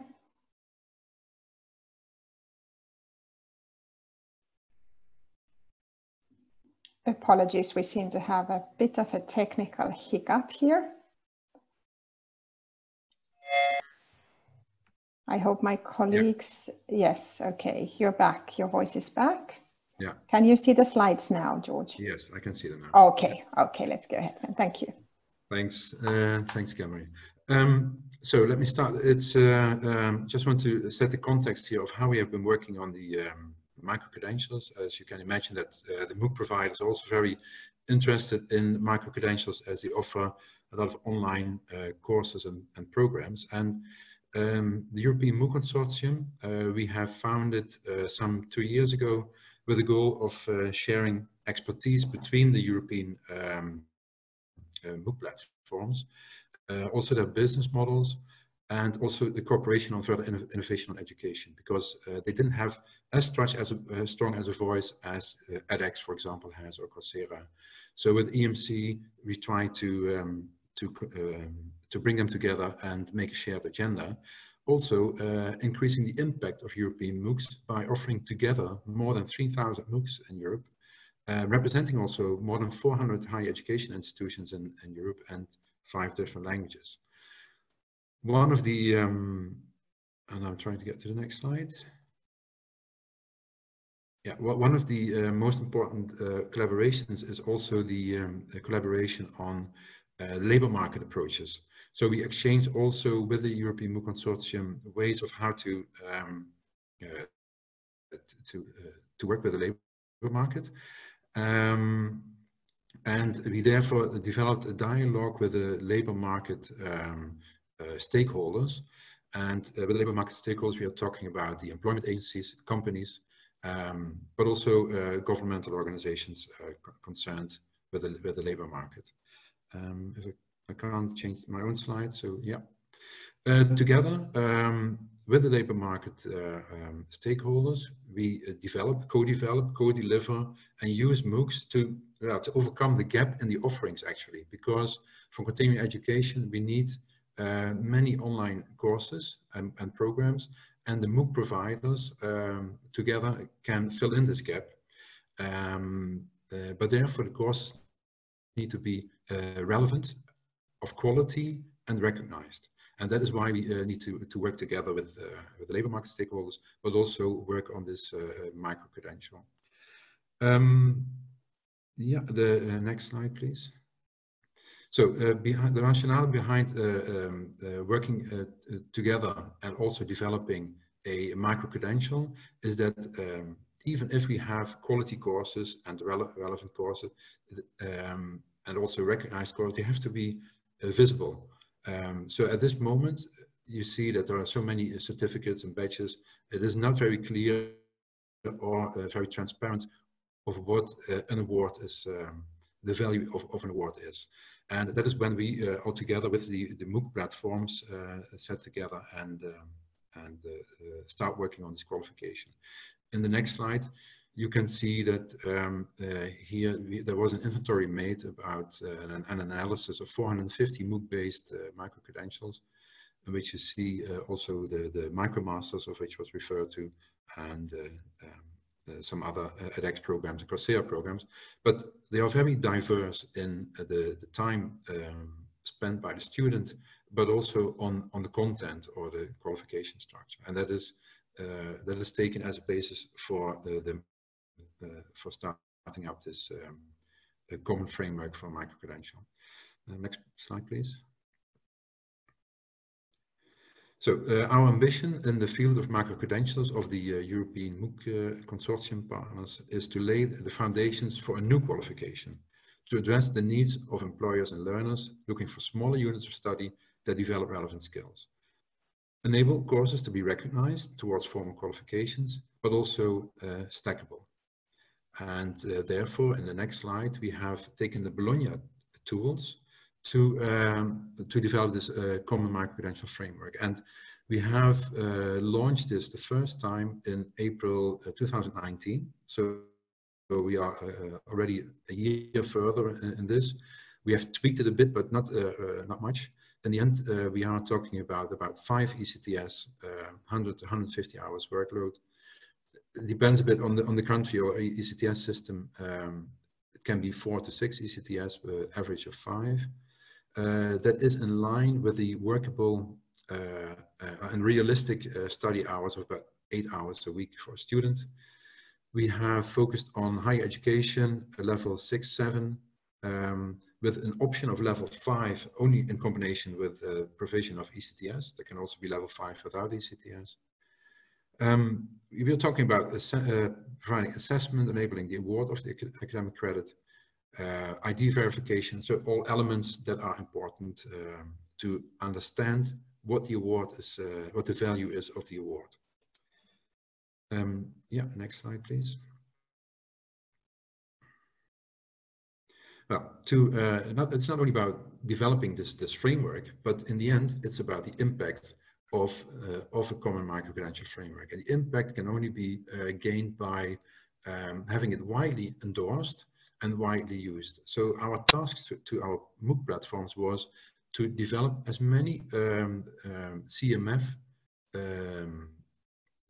as many courses and programs in line with the CMF framework. Here we see the example from FutureLearn, one of our platforms that already started with going into exploring with their partners, with their clients, to provide programs in line with CMF. And here you see they have a dedicated page now on CMF related programs. On the next slide, you also see that there is one launched by DCU, Dublin City University. They're also very much in line with our and believe in our CMF system. In the end, you can imagine that we have, like I said in the first slide, we have more than 400 higher education institutions connected to our MOOC platforms in Europe. That means by the endorsement by all 400 higher education institutions, the impact and the adoption of CMF will grow steadily and fast in the coming years. So we are very happy with universities like DCU and others that are committed to develop programs in line with CMF. Next slide, please. So to make them, for students and employers to recognize them, we also need to have a kind of a branding, not only referring to CMF, but a branding like they have taken up by FUN, Myriada X and EDU Open in the Southern European part. They're going to call these courses Gradeo. Gradeo is then an awarded course in line with CMF. FutureLearn will take a different name, so there can be a different name, but they all are connected with CMF. So CMF is kind of the framework under which we can brand a few different names, not too many, of course. Yeah, next, please. To position the micro-credentials and CMF, so to say, within the offerings, you have the short courses offered by MOOCs. Then you have the micro-credentials, which are in line with 4 to 6 ECTS, and then building up to degrees. Not necessarily, but we emphasize that it is important that it can be stackable towards degrees. And then my final slide, I just want to position, so in the next slide, I just want to position here the short learning programs. So this is an overview in green of the spectrum of stackable provisions in online continuing education, and then specifically in green, the short learning programs. So you see that the very short, the micro learning short programs, which are less than 1 ECTS on top. Then we have the normal courses, MOOCs, the single courses, which are 1 or more ECTS. And then you have the programs which are under Gradeo, CMF, that are built as programs for a kind of a sector in the market that have the learning objectives explained, that are in line, that are indicated by the qualification framework and so on. That is 5 ECTS. And then we have the bigger short learning programs, we call them now, of about up to 30 ECTS, but then they can be built from 6 CMFs, 6 Gradeos, for example. So these can be building blocks to a certified program, which are currently indicated as programs, as undergraduate postgraduate certificate, specialization diplomas. So they can be building blocks to short learning programs. And then you have the level of the degree programs, bachelor, master, doctorate. So this is where we position it, and CMF is here the building block of 5 ECTS agreed upon within our MOOC platforms. And the next step will be, and that is to close, is that we further endorse the use of CMF. We are now registering this as a trademark, as a framework, qualification framework, with the different names of Gradeo and maybe some other names connected to that, and to be further enrolled in Europe. Thanks. Thank you very much, George, for your presentation. There is a lot of information for us to digest, and I think the participants are also still digesting. But if anybody has a question, please write it in the question and answer section or in the chat as well at this moment. I can pick them up from there. Seems that, George, it was all very clear. We'll just have to then work on how to bring all these different ways of dealing with micro-credentials together if we want a kind of a comprehensive framework with one type of approach. Okay, there might be some questions here now, it seems. So, George, do you imagine as a good option a formal enrollment to the higher education institution in order to have the micro-credential recognized, even if it was achieved in another place or at another time? Well, yes, you can, of course, use micro-credentials also as awarding prior knowledge. So in that system, it's possible to bring this forward, that you come from one level, one system to another, and have it recognized as prior knowledge or prior experience. Yeah, thank you. Then there is another question, which is from Elena. What is the difference between short learning programs and the modules? As was described earlier in the chat, for example, in the Swedish system. Yeah, the definition of a short learning program, we are also not very happy with the term, because you have also the short cycle programs, and which is very different, or the short courses, which can be very instructional or so. What we mean with the short learning programs are really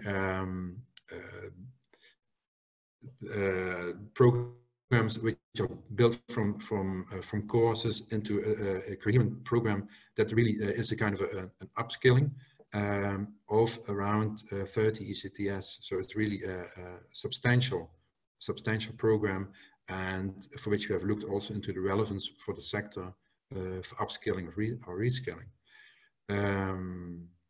Yeah, it's a definition issue. I would not dare to solve here.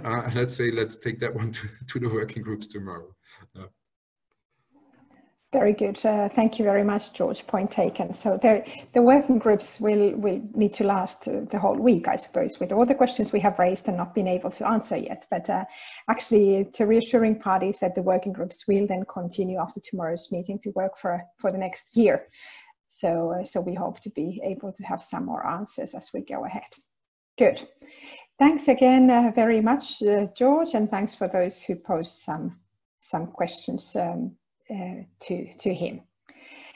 And we'll move on to the next speaker, final in this 1 hour session of snapshots of different approaches. That is Rolf Reinhardt, who is a member of the executive committee at the International Council of Badges and Credentials, which ensures the systemic view of badges and credentials for individuals, organizations, society. But he also works for LinkedIn, which is at the intersection of, let's say, government, education, and corporate learning. So that's a very interesting position from which to talk about micro-credentials. We've asked Rolf to contribute to our webinar, to our conference today, and indeed from this perspective to say, okay, we talk and we think a lot about micro-credentials in the system of universities in Europe in particular, But what about, let's say, other providers? How does that fit into the perspective of the employability and how to deal with the micro-credentials in that context? So I'm very happy to give the floor to you, Rolf. Please go ahead.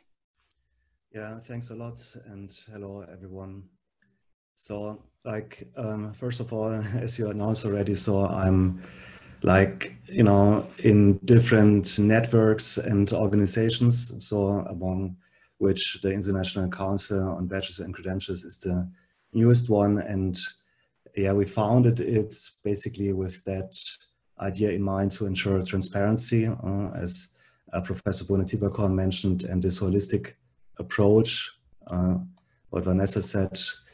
And yeah, so as I see, there's a little bit of more time for me in that presentation, thanks to you, George. So I can start with a little anecdote. So I studied media technology, and at that time when I studied, my father warned me and said, "But why are you studying that?" And it was back in 2002. There are no jobs available for that. And indeed, it was such a new type of study that the traditional job market was not ready to take us on. You know, there were no job ads in relation to that. But fortunately, I did it, because I can say that still today I benefit of what I've learned in their studies. So when we look at the traditional relationship between like the employers and the job market and so on, and maybe also the link to higher education, we see these job ads. We see the job title that is referring to. We see the location where they want to place someone. We see the experience, if it's a beginner or several years of experience. And then we also see like a range of other things that are becoming increasingly important, and which will also be like one of the like strong emphasis within the presentation. And that is on tools, methods, and what I called like soft skills in quotes, because those skills are not soft at all. They are indeed the core competences that nowadays everyone needs, as Professor Bonetiba already outlined in the keynote. And the funny thing is, like, I don't know if you can see that, but so this job ad is open since 8 months. It has a couple of views, but only 7 applicants. And that illustrates how the system is kind of broken, you know, this traditional system, because these people who have these qualifications, they don't apply for a job anymore. They get hired, you know, they basically get hired from a headhunter or directly by reaching out from the different companies that want to hire them. And we see that like kind of, you know, like as an example, I used here actually a German job description, because in Germany we still see a reference to a university degree in such a respect to hiring a software engineer. In other countries, such as in the US or in the UK or Ireland or so, you don't see that anymore. So the interesting thing is when we look at like the job market needs, we can see from LinkedIn sites how many professionals are in a certain market. So just to give you some context, we have 709 million professionals on LinkedIn with a profile. I don't know if you have a LinkedIn profile, but if you have one, you know that we look at like the job title that you have currently, the job titles that you have had in the past, the skills linked to that job title, the company where you are working at the very moment and also in the past. And then we see also your location.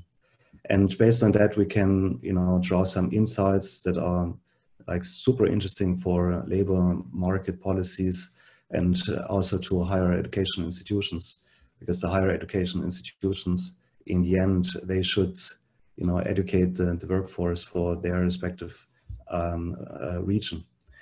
And of course, we could give some, you know, like consultancy to employers where they should maybe like open an office or so in order to tap into a talent pool. That is what we call a hidden gem location, you know, where there is, in comparison to other regions, still talent may be available or might be easier to get. Okay.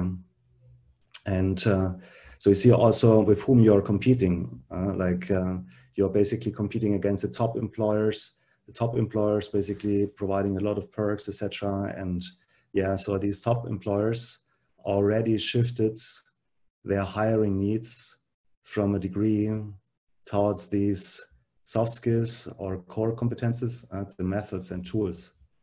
And the interesting thing is, like, it's not just about hiring your workforce.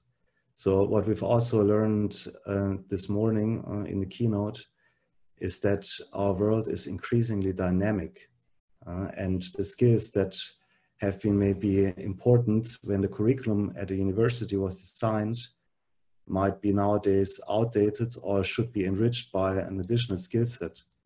And this information is also something that we at least can access. So first of all, as the market gets more difficult, you have to prioritize your requirements. And if you prioritize your requirements being the skills, the methods, and the tools, you also should be aware of what is changing. So we see, for example, for the occupation of a software engineer in a certain area, so we can even drill down. This is like the area of Europe, Middle East, Africa. And in a certain industry, like here is the software and IT services, what skills are available as of the very moment based on the LinkedIn profiles. The second one is in relation to what are the in-demand skills, because this is like in particular interesting. We don't have only the members displaying their skills. We also have the data on the recruiters searching for particular skills. And we see also that there are new skills added to these searches basically like every day, you know. And these new skills are tied to the fastest growing skills. And that's an very, very interesting data to look at, you know, like globally or within a region, which skills in a certain segment related to a certain profession or occupation, which is maybe even a better terminology, are becoming increasingly important.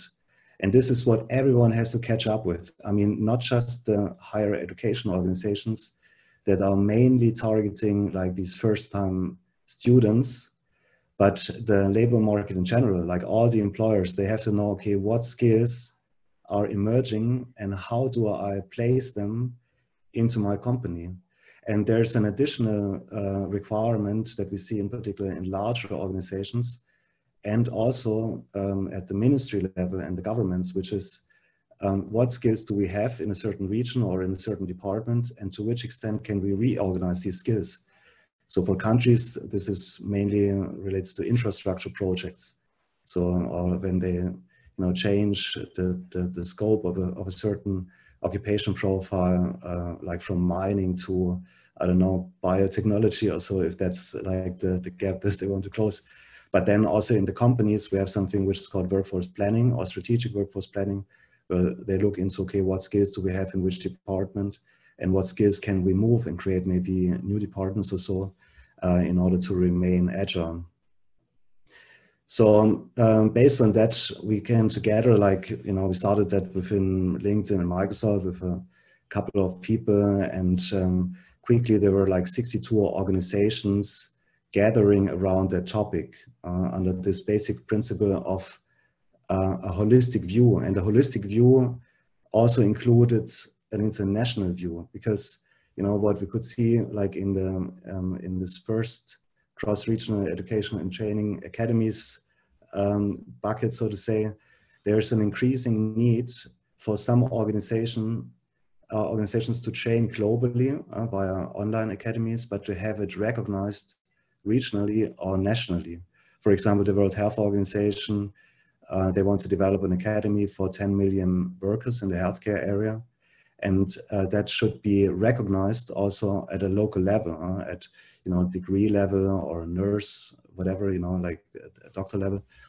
Then we have the development banks, so we also have the World Bank. But interestingly, here I mentioned more the development banks, because they look at upskilling initiatives in specific countries.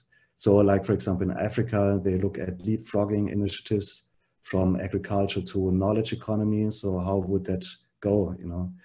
And we also look at refugees and international migration in order to, like, you know, validate their prior learning experiences and also the degrees that they have obtained in their home countries in order to give them like kind of a chance on a job market.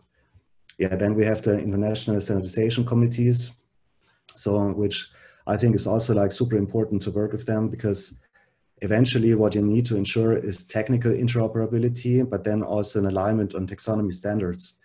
And we see that, you know, like these taxonomy standards, they are coming up within like regional networks or national networks. Like, for example, in the US, we see like a relatively high proficiency in that respect. But in order to tap into those, and Europe also, you know, has their taxonomies aligned with ESCO or with the International Labour Organization standards, the ISCO. But I think it's very important to translate that into so-called ontologies and make them machine readable. Yeah, then we have the large organizations that are using the badges internally, and they were looking into, okay, to which extent can we actually get recognition outside? Because these organizations, they are exchanging stuff, like in certain ecosystems, for example, at the United Nations. So it's very common that that these people are fluctuating between the different agencies. And the question was, okay, how can we enable and facilitate such a process?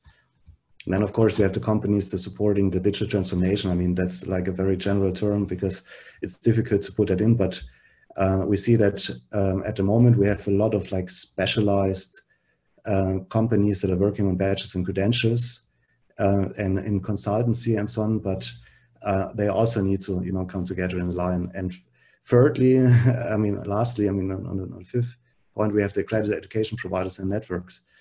And I guess this is a big chance for them not to get disconnected from what's going on. I mean, not to react to what is going on, but to take the chance and proactively shape the future, as I guess, yeah, Anthony was inviting everyone.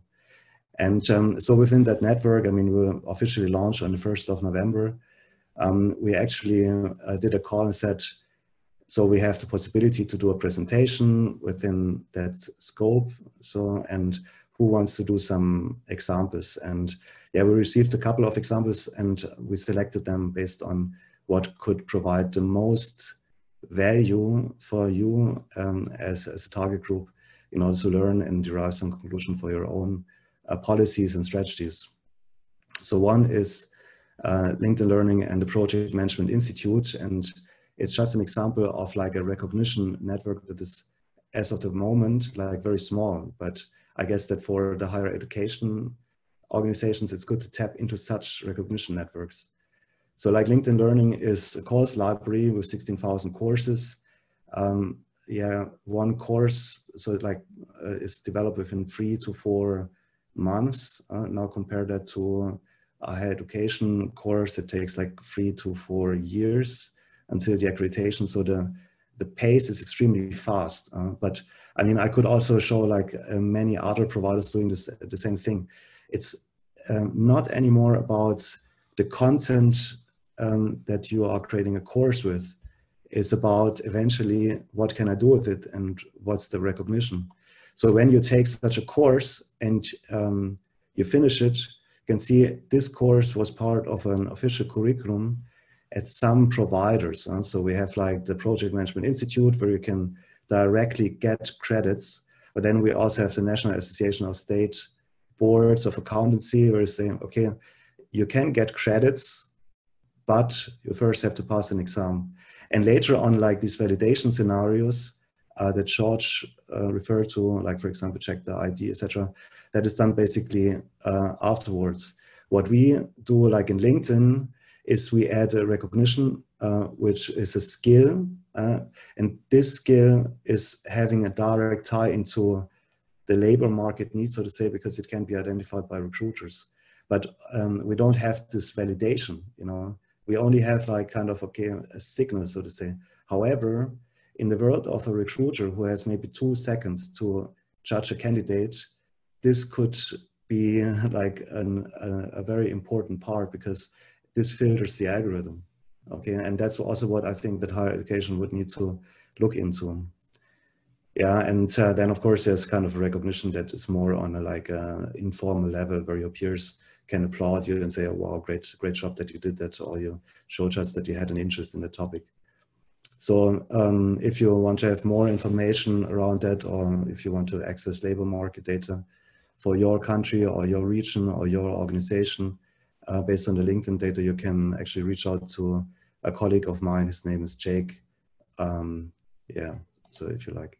So the next example is pretty interesting. So it's Badger, which is the platform behind the Open Badges, and the Inter-American Development Bank and the Project Management Institute. And this links directly to a job occupation profile, similar to the example that Anthony mentioned with Google. So they created their MOOCs, and they say, if you take these MOOCs in combination with other parties, so certificates of other parties, such as the Project Management Institute, you can actually get to a higher classification of a job profile, and that's valued within that organization. And there's an interesting blog post around it, around capability academies by Josh Burson, that I can really recommend to you, because this gives, so to say, meaning to learning in terms of employability and job perspectives. So here you can contact Elizabeth from Concentric Sky if you want to hear more about such models. Email address is here. So then we have third example from Cradley and the Hospitality Maine organization. And this is related to like badges that are coming out of the vocational training center. And other badges are used kind of as a stimulation to say, look, what you could do now, you can specialize in different other fields. And this is then later on recognized at an association. And again, that leads to an employment possibility, such as, for example, an apprenticeship at the Hilton Hotel Group. For more information, you can actually send an email to Brenda. Her email address is displayed here.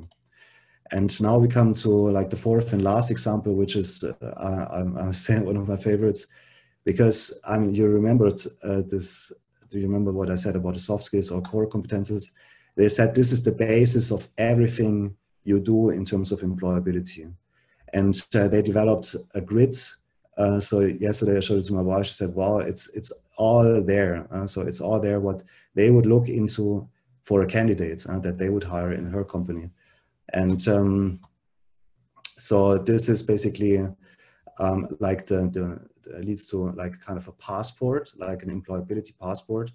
And then what they did within that recognition network at their region, they said, okay, you have different options after you obtained that passport, where you want to go. And there are different organizations where you can learn on the job and develop a special expertise in various fields. Okay, so this is more related to like the vocational school level, but I think it's really interesting and taps also into these potential pathways that you could take, that we've seen also in this example by in this morning by Professor Bunde-Tipakon. So if you want to have more information here, you can contact Gerard at the email address that is mentioned here. So in summary, I think what is important is that to recognize that there is a war for talent and for good people out there, not just in the software industry. I mean, you can look into the engineering, the marketing, pretty much all kind of sector that is affected by the digital transformation or the fourth industrial revolution, which is, I would say, most of the sectors nowadays. And then, so it's, I guess, like important, and that's just an echoing of what was said, I guess, like a couple of times, not to just look at like this particular skill within the degree, like linked to, a certain profession, but a general core competences or soft skills, which eventually also would give you like the resilience, the possibility to collaborate, to adapt etc., and what is often also referred to some extent like future skills. And then third, yeah, I think that what is important is to recognize these awesome methods and tools. And this is the chance, in my view, for the higher education sector. So to get together with the employers and the representatives of the talent market and to think, okay, what can we do here in order to recognize that and to validate it and maybe also to rate it to some levels. And nothing against the European qualifications framework, but I think we need to some extent also to ease a little bit of the process of this recognition. So the easier it is to use, I think the better it will scale at a later stage, in particular when there's an understanding of the labor markets. Say, okay, these are the certain, that grids that we would need to use. Yeah, and the last one is that eventually it's just about ensuring this holistic approach. And I guess that we can only ensure it when we get out of our, ivory tower and so on. And even today, so I'm again like very happy that you invited me, because I guess it's important also to bring in that view from the labor market that eventually should benefit of the students, not just the first-time students, but also of the higher education institutions, of ensuring that we, remain in a highly educated workforce in Europe and internationally. Exactly. So that's from my side, and I'm happy to take questions. Thank you very much, Rolf, for that presentation. It's very interesting to get a bit of a different viewpoint, but which I think is very much aligned with what we've been discussing earlier today and in our project also more widely. So I'm begging for people to send you some questions, but for the moment, we'll give them a minute, perhaps to type their questions if there is anything anybody wants to ask. Or if somebody of the other speakers would like to ask a question to you, that would be also very nice.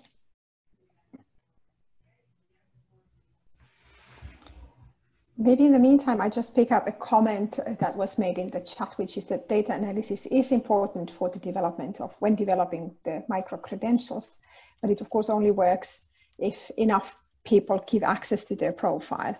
And there's the GDPR, and we have to be careful about data protection and things like that. So is there anything that you would like to mention, something more about that aspect? Yeah, so eventually it's everyone's choice to have a profile or not on LinkedIn, and also what they put on that profile. And of course, I mean, we are GDPR compliant to a very high extent, I mean, to 100%. So the user has to provide that consent, like that he shares the data with us and so on. And the user does that because he expects a certain benefit that is like the employability benefit, but then also being part of community.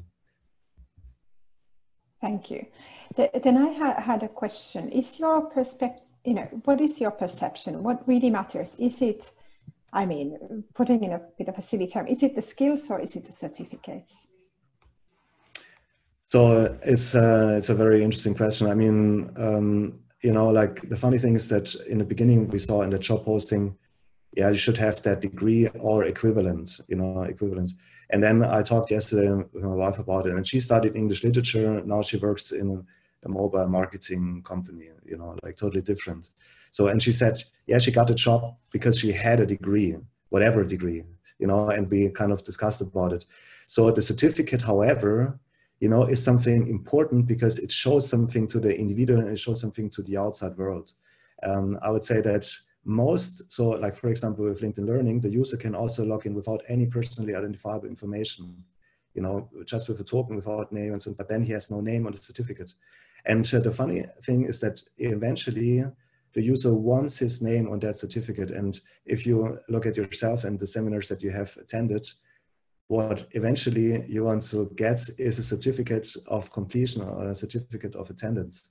Yeah, and however, when you look at some companies, like for example, Amazon, so a friend of mine, he works for Amazon, he has not studied at all and he has no work experience. However, he has the skills. They invited him to like interviews where he had to showcase his skills. He had to work in 2 teams and show that he's better than the 50% of the Amazon workforce. That's kind of the basis on what they hire. So they got him, he was better, they got him the job.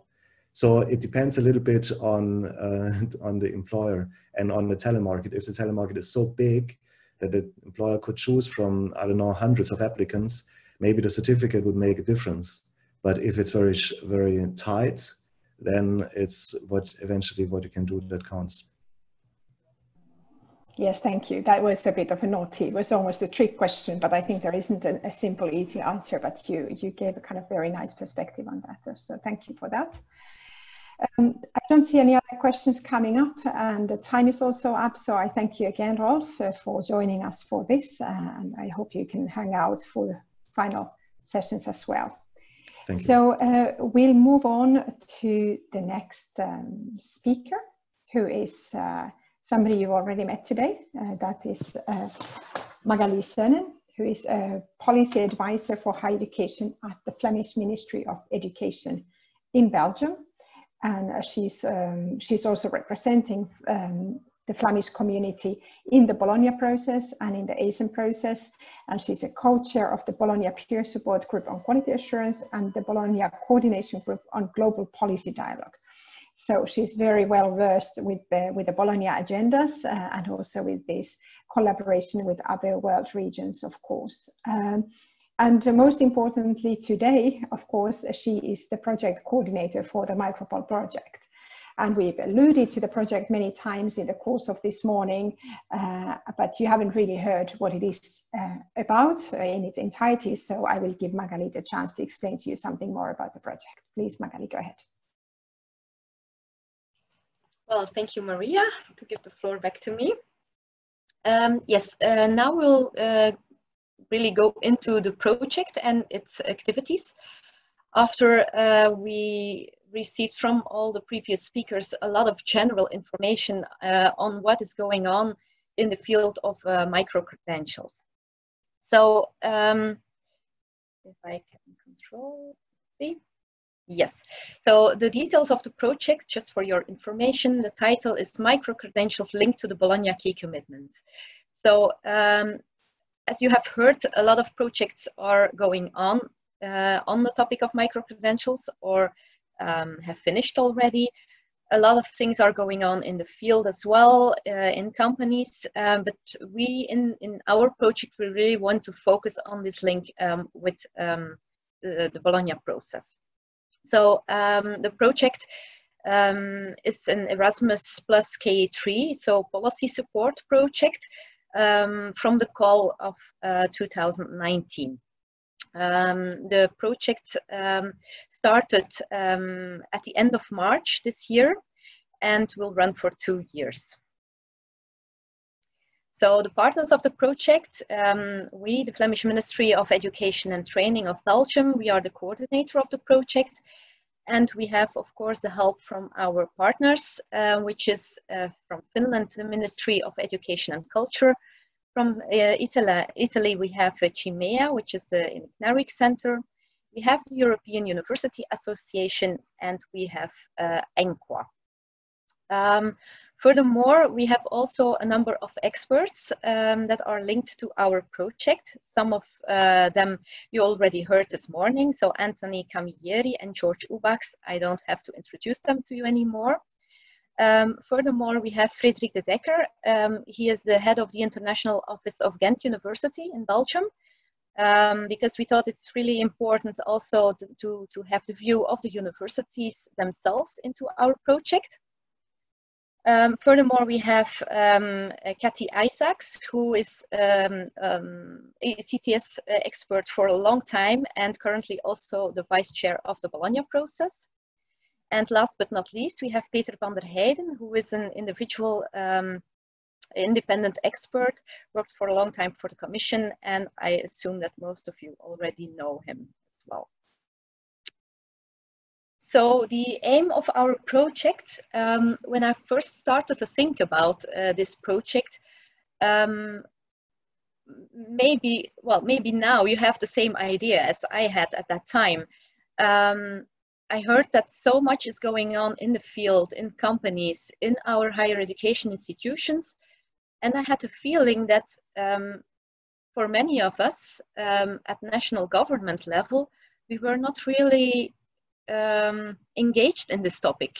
We didn't really know what was going on yet in the field. So one of the main aims of this project is really to raise awareness among national governments, and also to encourage and guide the governments to include micro-credentials on their policy agenda, and to see how we can connect these micro-credentials in a compatible way to our existing degree programs, how to deal with these new forms of learning.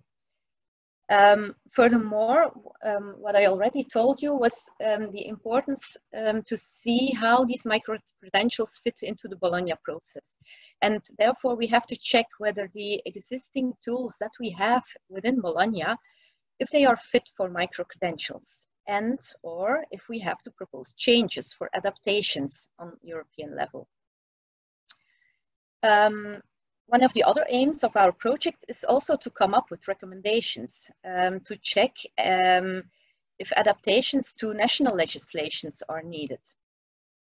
And finally, we also want to create a European framework for micro-credentials to propose to the ministers within the Bologna process. Not only within the Bologna process, but as you heard also from Vanessa, the European Commission is putting this also really high on their agenda. So we try to align the work of the project with the work of the European Commission as good as possible. Now, let me tell you something about the structure of our project. So the first task within the project was the desk research. So this has been performed by EUA, and you have all received a draft publication of this desk research report. The idea is that from this webinar today, and also with the input of the working groups tomorrow, we still add some extra items to the desk research, and we would then send you the final publication by mid of September. So desk research was the first month of our project. And then, of course, which is going on now, we have the kickoff conference with informing everyone on the general topic of micro-credentials now today in the webinar, and have the discussion during the kickoff of the working groups. So the working groups, we have one working group on each Bologna key commitment. So we have a group on quality assurance, one on qualification frameworks, and one on recognition. So for these groups, we asked the Bologna follow-up group members to nominate persons from their country that could officially attend those meetings of the working groups. So the working group on QA will be chaired by Belgian Flemish Community with the help of two of our experts, Peter van der Heijden and Anthony Camilleri. For the moment, we have about 50 persons registered for this working group from 27 countries and 6 stakeholder organizations. The next working group is the one on qualification frameworks, chaired by Finland, with the help of experts George Ubachs and Kathy Isaacs. Also 50 registered participants from 28 countries, 6 stakeholder organizations. And the third one is the recognition group that will be chaired by Italy and with the help of the experts Frederik de Decker and Peter van der Heijden. And there we also have among almost the same number of participants, 49 participants, 26 countries, 7 stakeholder organizations. So as I already mentioned in my introductory speech, with 150 participants for the webinar today and about 50 participants for each of the working groups, this is really a huge success for us for this project. It's more than we had expected. But of course, everyone is very much welcome to work with us on these topics. On the other hand, it will be a challenge to have, due to Corona crisis, online workshops with 50 people, but we'll try to manage this as well as possible tomorrow. So a next part of the project is that we will try to come up with a European framework for micro-credentials. Don't ask me any questions now on how that should look like, what items should be in there, because that's really something that we want to develop together with all of you, with the people in the working groups. So we have 1 year time to discuss, to work together, and to put together different aspects that can be taken up in this framework. And of course, oh, sorry, that was too quick. And of course, at the end, we will also have a final conference within this project, where also, like today, all BFUG members, ministries, stakeholder organizations, and nominees to the working groups will be invited. So, as already partly mentioned, the target groups for our project are the national governments, BFUG representatives, and the national stakeholder organizations, as well as international stakeholder organizations. There is also a link with the existing Bologna peer support groups. As Maria explained in her introduction, I have been the co-chair of the Bologna peer support group on QA for the last 2 years.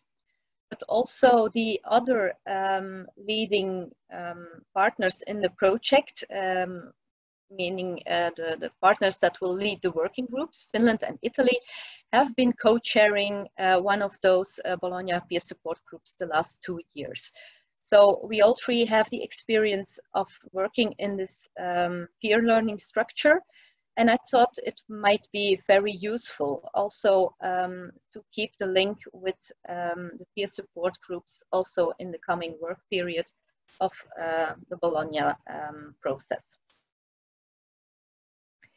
The timing of the project, so as already explained, the desk research was and is still ongoing. You received the input for this conference. It will be adjusted even more now after the conference, and you will receive the final one by mid-September. Of course, today and tomorrow we have the kickoff conference, and then the working groups will start working for the period of 1 year. So by end of spring, by summer 2021, we should have some results of these working groups that we can also share with the European Commission in their, well, link to their roadmap as well. So we can align as much as possible. And then in the last 6 months of the project, we will be preparing recommendations for national governments and also the common framework for micro-credentials. So that was it for me for the moment. I don't know if there are any questions. Please feel free to ask. Thank you very much, Magali. It seems that for the moment there are no questions, but please do send them in if you have any. And if we've already moved on, please still write the questions and we will try to find a way to answer those. So it's good, the project is only beginning because we do have still many more questions than answers, but that's very nice work we have ahead of us. So to move on, now last, but of course not least, my colleague Tia Loukola, Director for Institutional Development at the European University Association, EUA, who's worked for very many years in the field of quality assurance and focusing mainly on kind of internal quality assurance issues, so in the university context. But she's also the Director of the Institutional Evaluation Program of the EUA, which is it's an accreditation program, quality assurance program for institutions any place in Europe. They can pick up this program and take part in it. And Tia has been also involved a lot in the Bologna process. She's a member of the Bologna Implementation Coordination Group and also of the thematic peer groups, both on recognition and on quality assurance. So Tia will make this link now a little bit on what we've heard about MOOCs, what we've learned about MOOCs in the study carried out by EUA, and how do we integrate then all of this into the European Higher Education Area framework, so all the different tools we have in that context. So please, Tia, go ahead. Thank you very much, Maria. It's a pleasure to be here, but I also realize that I am the last person standing between you and lunch after a very intensive morning and long morning. So I will keep my presentation relatively short. And I think it should be quite easy to do because a lot of these things have been said. And I hope that many of you have also had a quick look at the desk research we've done, so to prepare the work of the working groups. But what I will try to now do is to make a link to what we've heard today to what you're going to do tomorrow and in the next stages of the project. So we're looking into 3 commitments in Bologna process. And I would like to start by asking a question to you. So this would be the time to go to menti.com again, and you will soon see a screen where you will see the code, if I can get my lovely assistant to give us the view to the Menti question. Thank you very much. So the code is in the upper corner of the side of the slide. So we would want to kind of test the pulse a little bit. What do you think now before the work of the group starts? To which degree do you think the tools on key commitments are applicable to micro-credentials? Do we need to change them? Do you think they are not applicable at all or strongly applicable? Where are the problems? So the qualification frameworks and ECTS are about the first key commitment. And then we've got Lisbon Recognition Convention and Diploma Supplement, which are linked to the key commitment of recognition. And then the ESG, which is linked to quality assurance in line with the ESG. Interesting how you are answering at the moment, how they are applicable. Because this will give us the idea of what we can expect in the groups, in the discussions. And I see that it's getting to the middle of it, but most of them are going to the strongly applicable. I can see also that there are perhaps some disagreements between what I would want to say myself and what I will be arguing next for you. So it looks like the ECTS would be the most applicable. And the Lisbon recognition the least, although the differences are very limited at this stage. So I think we might, okay, I will leave this for a little bit more because I wanted to talk about something that what we did in our desk research. We intentionally left in the end of each section questions for you, so to guide the work of your group in the next stages, because we didn't want to give you all the answers, and I think that many of the questions we've seen in the chat also demonstrate that there is a worth of discussing these matters. But what I want to, at this stage, underline in response to some of the discussion in the chat is that we are, when we talk about qualification frameworks, in this context, we talk about the qualification framework for European higher education area. We don't talk about EQF, because EQF is the European Commission framework, whereas the topic of this project is in the Bologna process. Similarly, there were questions about the definition and so on, whether they could be the same. We've now proposed, and I think in your groups you will be discussing it tomorrow even more, we've proposed that the definition makes clear linkages to these Bologna tools, which then are not necessarily applicable to the European Commission approach to micro-credentials and their definition, because that definition tries to cover all educational sectors, whereas our focus as general rule is on higher education. Okay, I think we can close the poll, knowing that ECTS seems to be the most applicable and Lisbon recognition the least. We'll see what the results of the projects will be in the end once you've really had time to discuss these matters. So I'll go quickly through some of the questions we've had and we've posted in the desk research. So what we did is we looked at the different documents. What do they really say in those documents, and how could they relate to micro-credentials? So we've really snooped around different documents that were produced in the Bologna process. So qualification frameworks and ECTS is actually the area where we have most questions to you. And that's why I think it's interesting that you found that ECTS would be the easiest one to apply for the micro-credentials. So the kind of questions you are going to be discussing are how should micro-credentials relate to the qualification framework in the European higher education area? What size is a micro-credential supposed to be in ECTS? You saw that there were some proposals already made by Anthony and George, explaining what they could be and what their projects have proposed.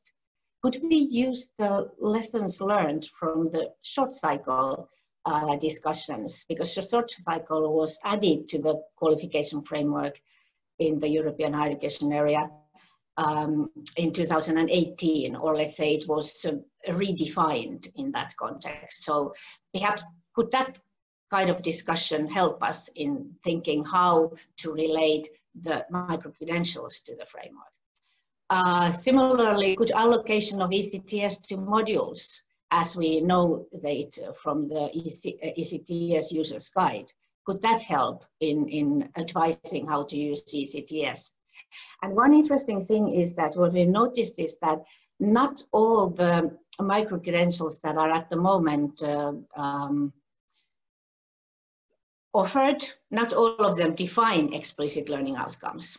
How do you then define the number of ECTS if the workload and the learning outcomes are not defined, like the kind of, it is assumed that in order for you to use ECTS?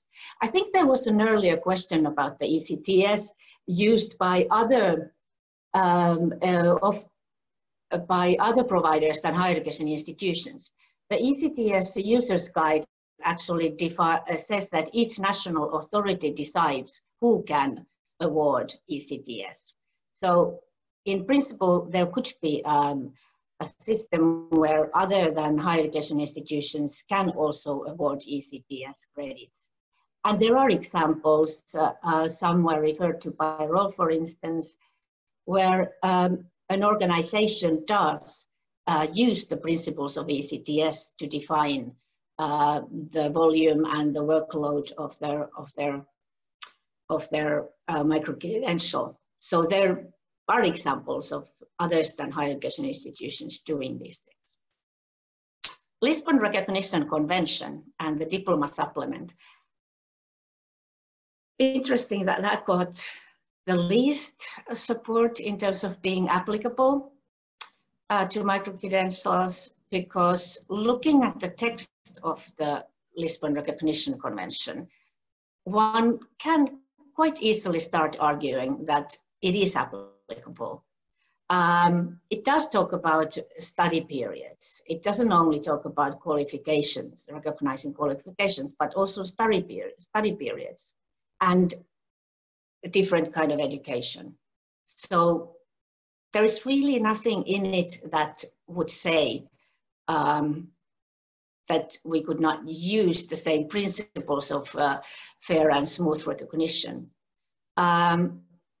which would be really the key issue. I think many speakers today have said that we need to ensure the recognition of micro-credentials in order to really develop this field. But what is the issue is that the Lisbon Recognition Convention does talk about education offered by accredited higher education institutions. And that seems to be clear.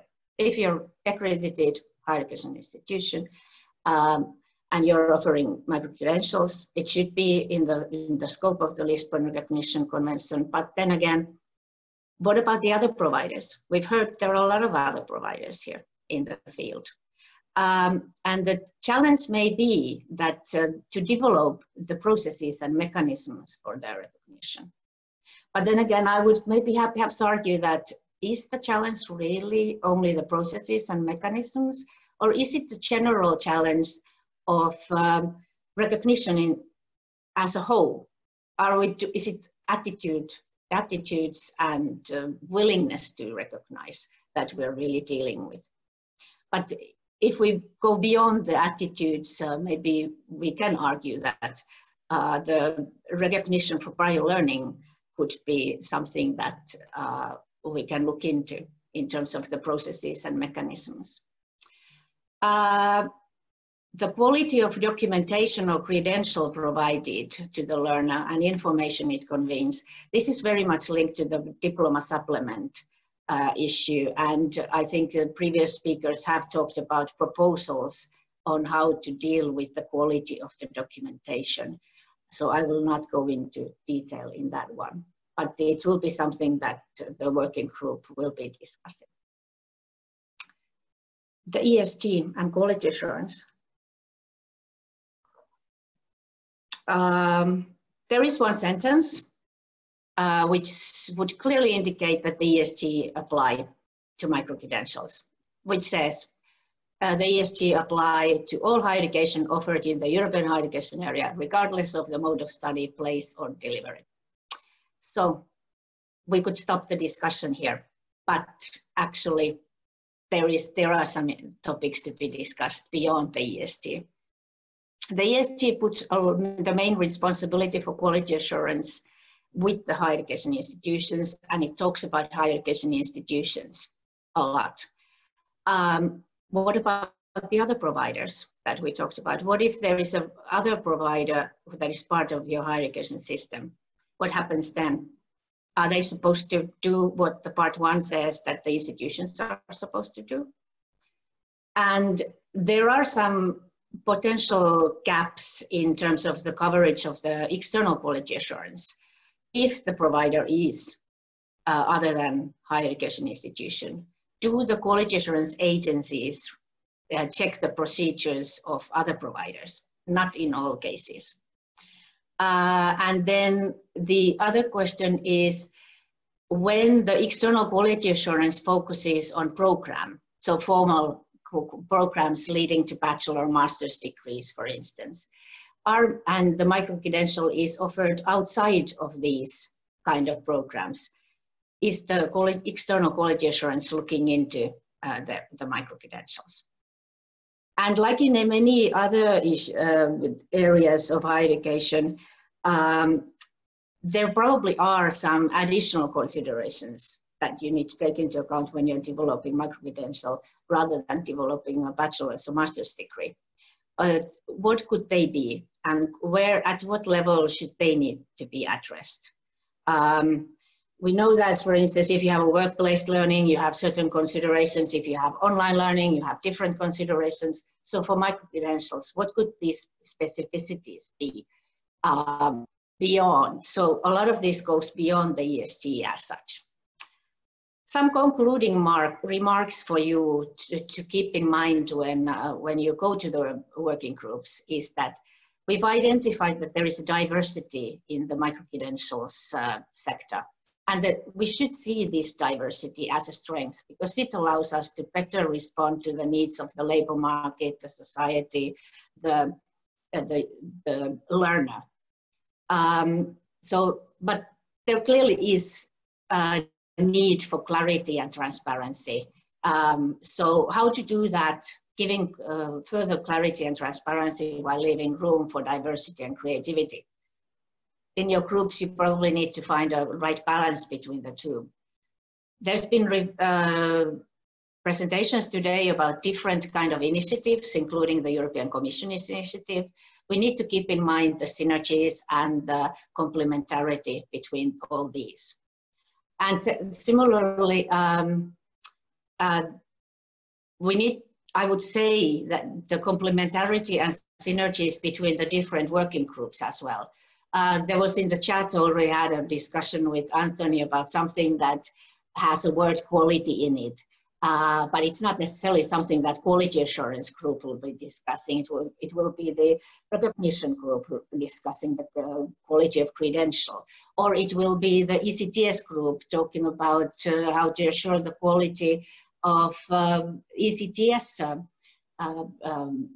allocated. So interlinkages between the different Bologna tools become really crucial here right now in these kind of conversations.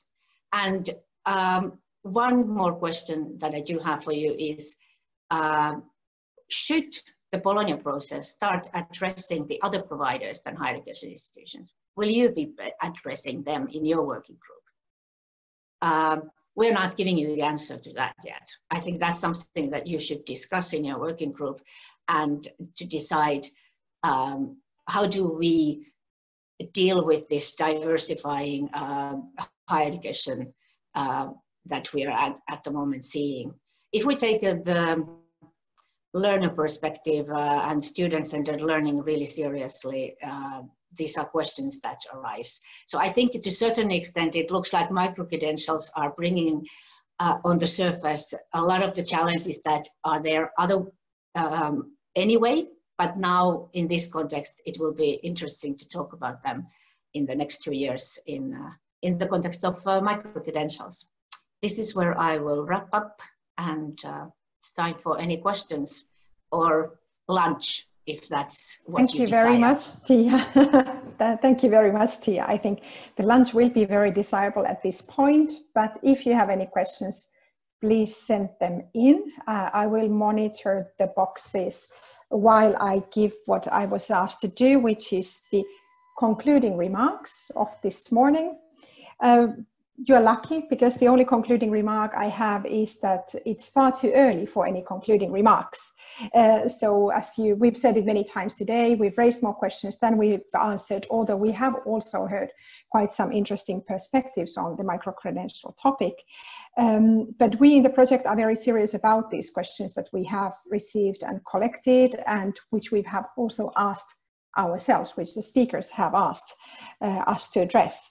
And we will deal with those in a hopefully more participatory manner in the months to come, in the coming years. So I would just say watch this space, have a look at the project website, and there will be news for you regularly. And the only thing that remains then before we really close is to thank everybody, of course. I would like to thank first of all the speakers. It's been great for you to share your experiences and your ideas with everybody today. I would also like to thank all the technical team, my colleague Jasper and Magali's colleague Dora, for having taken care of all the background work on this event so well.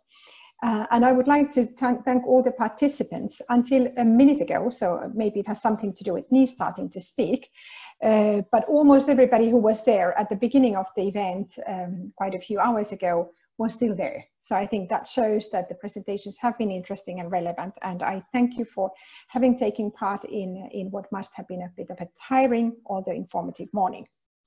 So I hope we will see many of you in the future activities of the project, starting with many of you taking part in the working groups tomorrow, and others hopefully then as we progress with the project.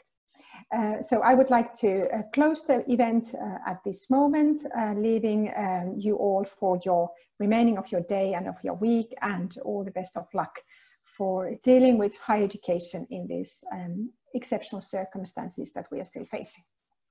So bye everybody. Thank you.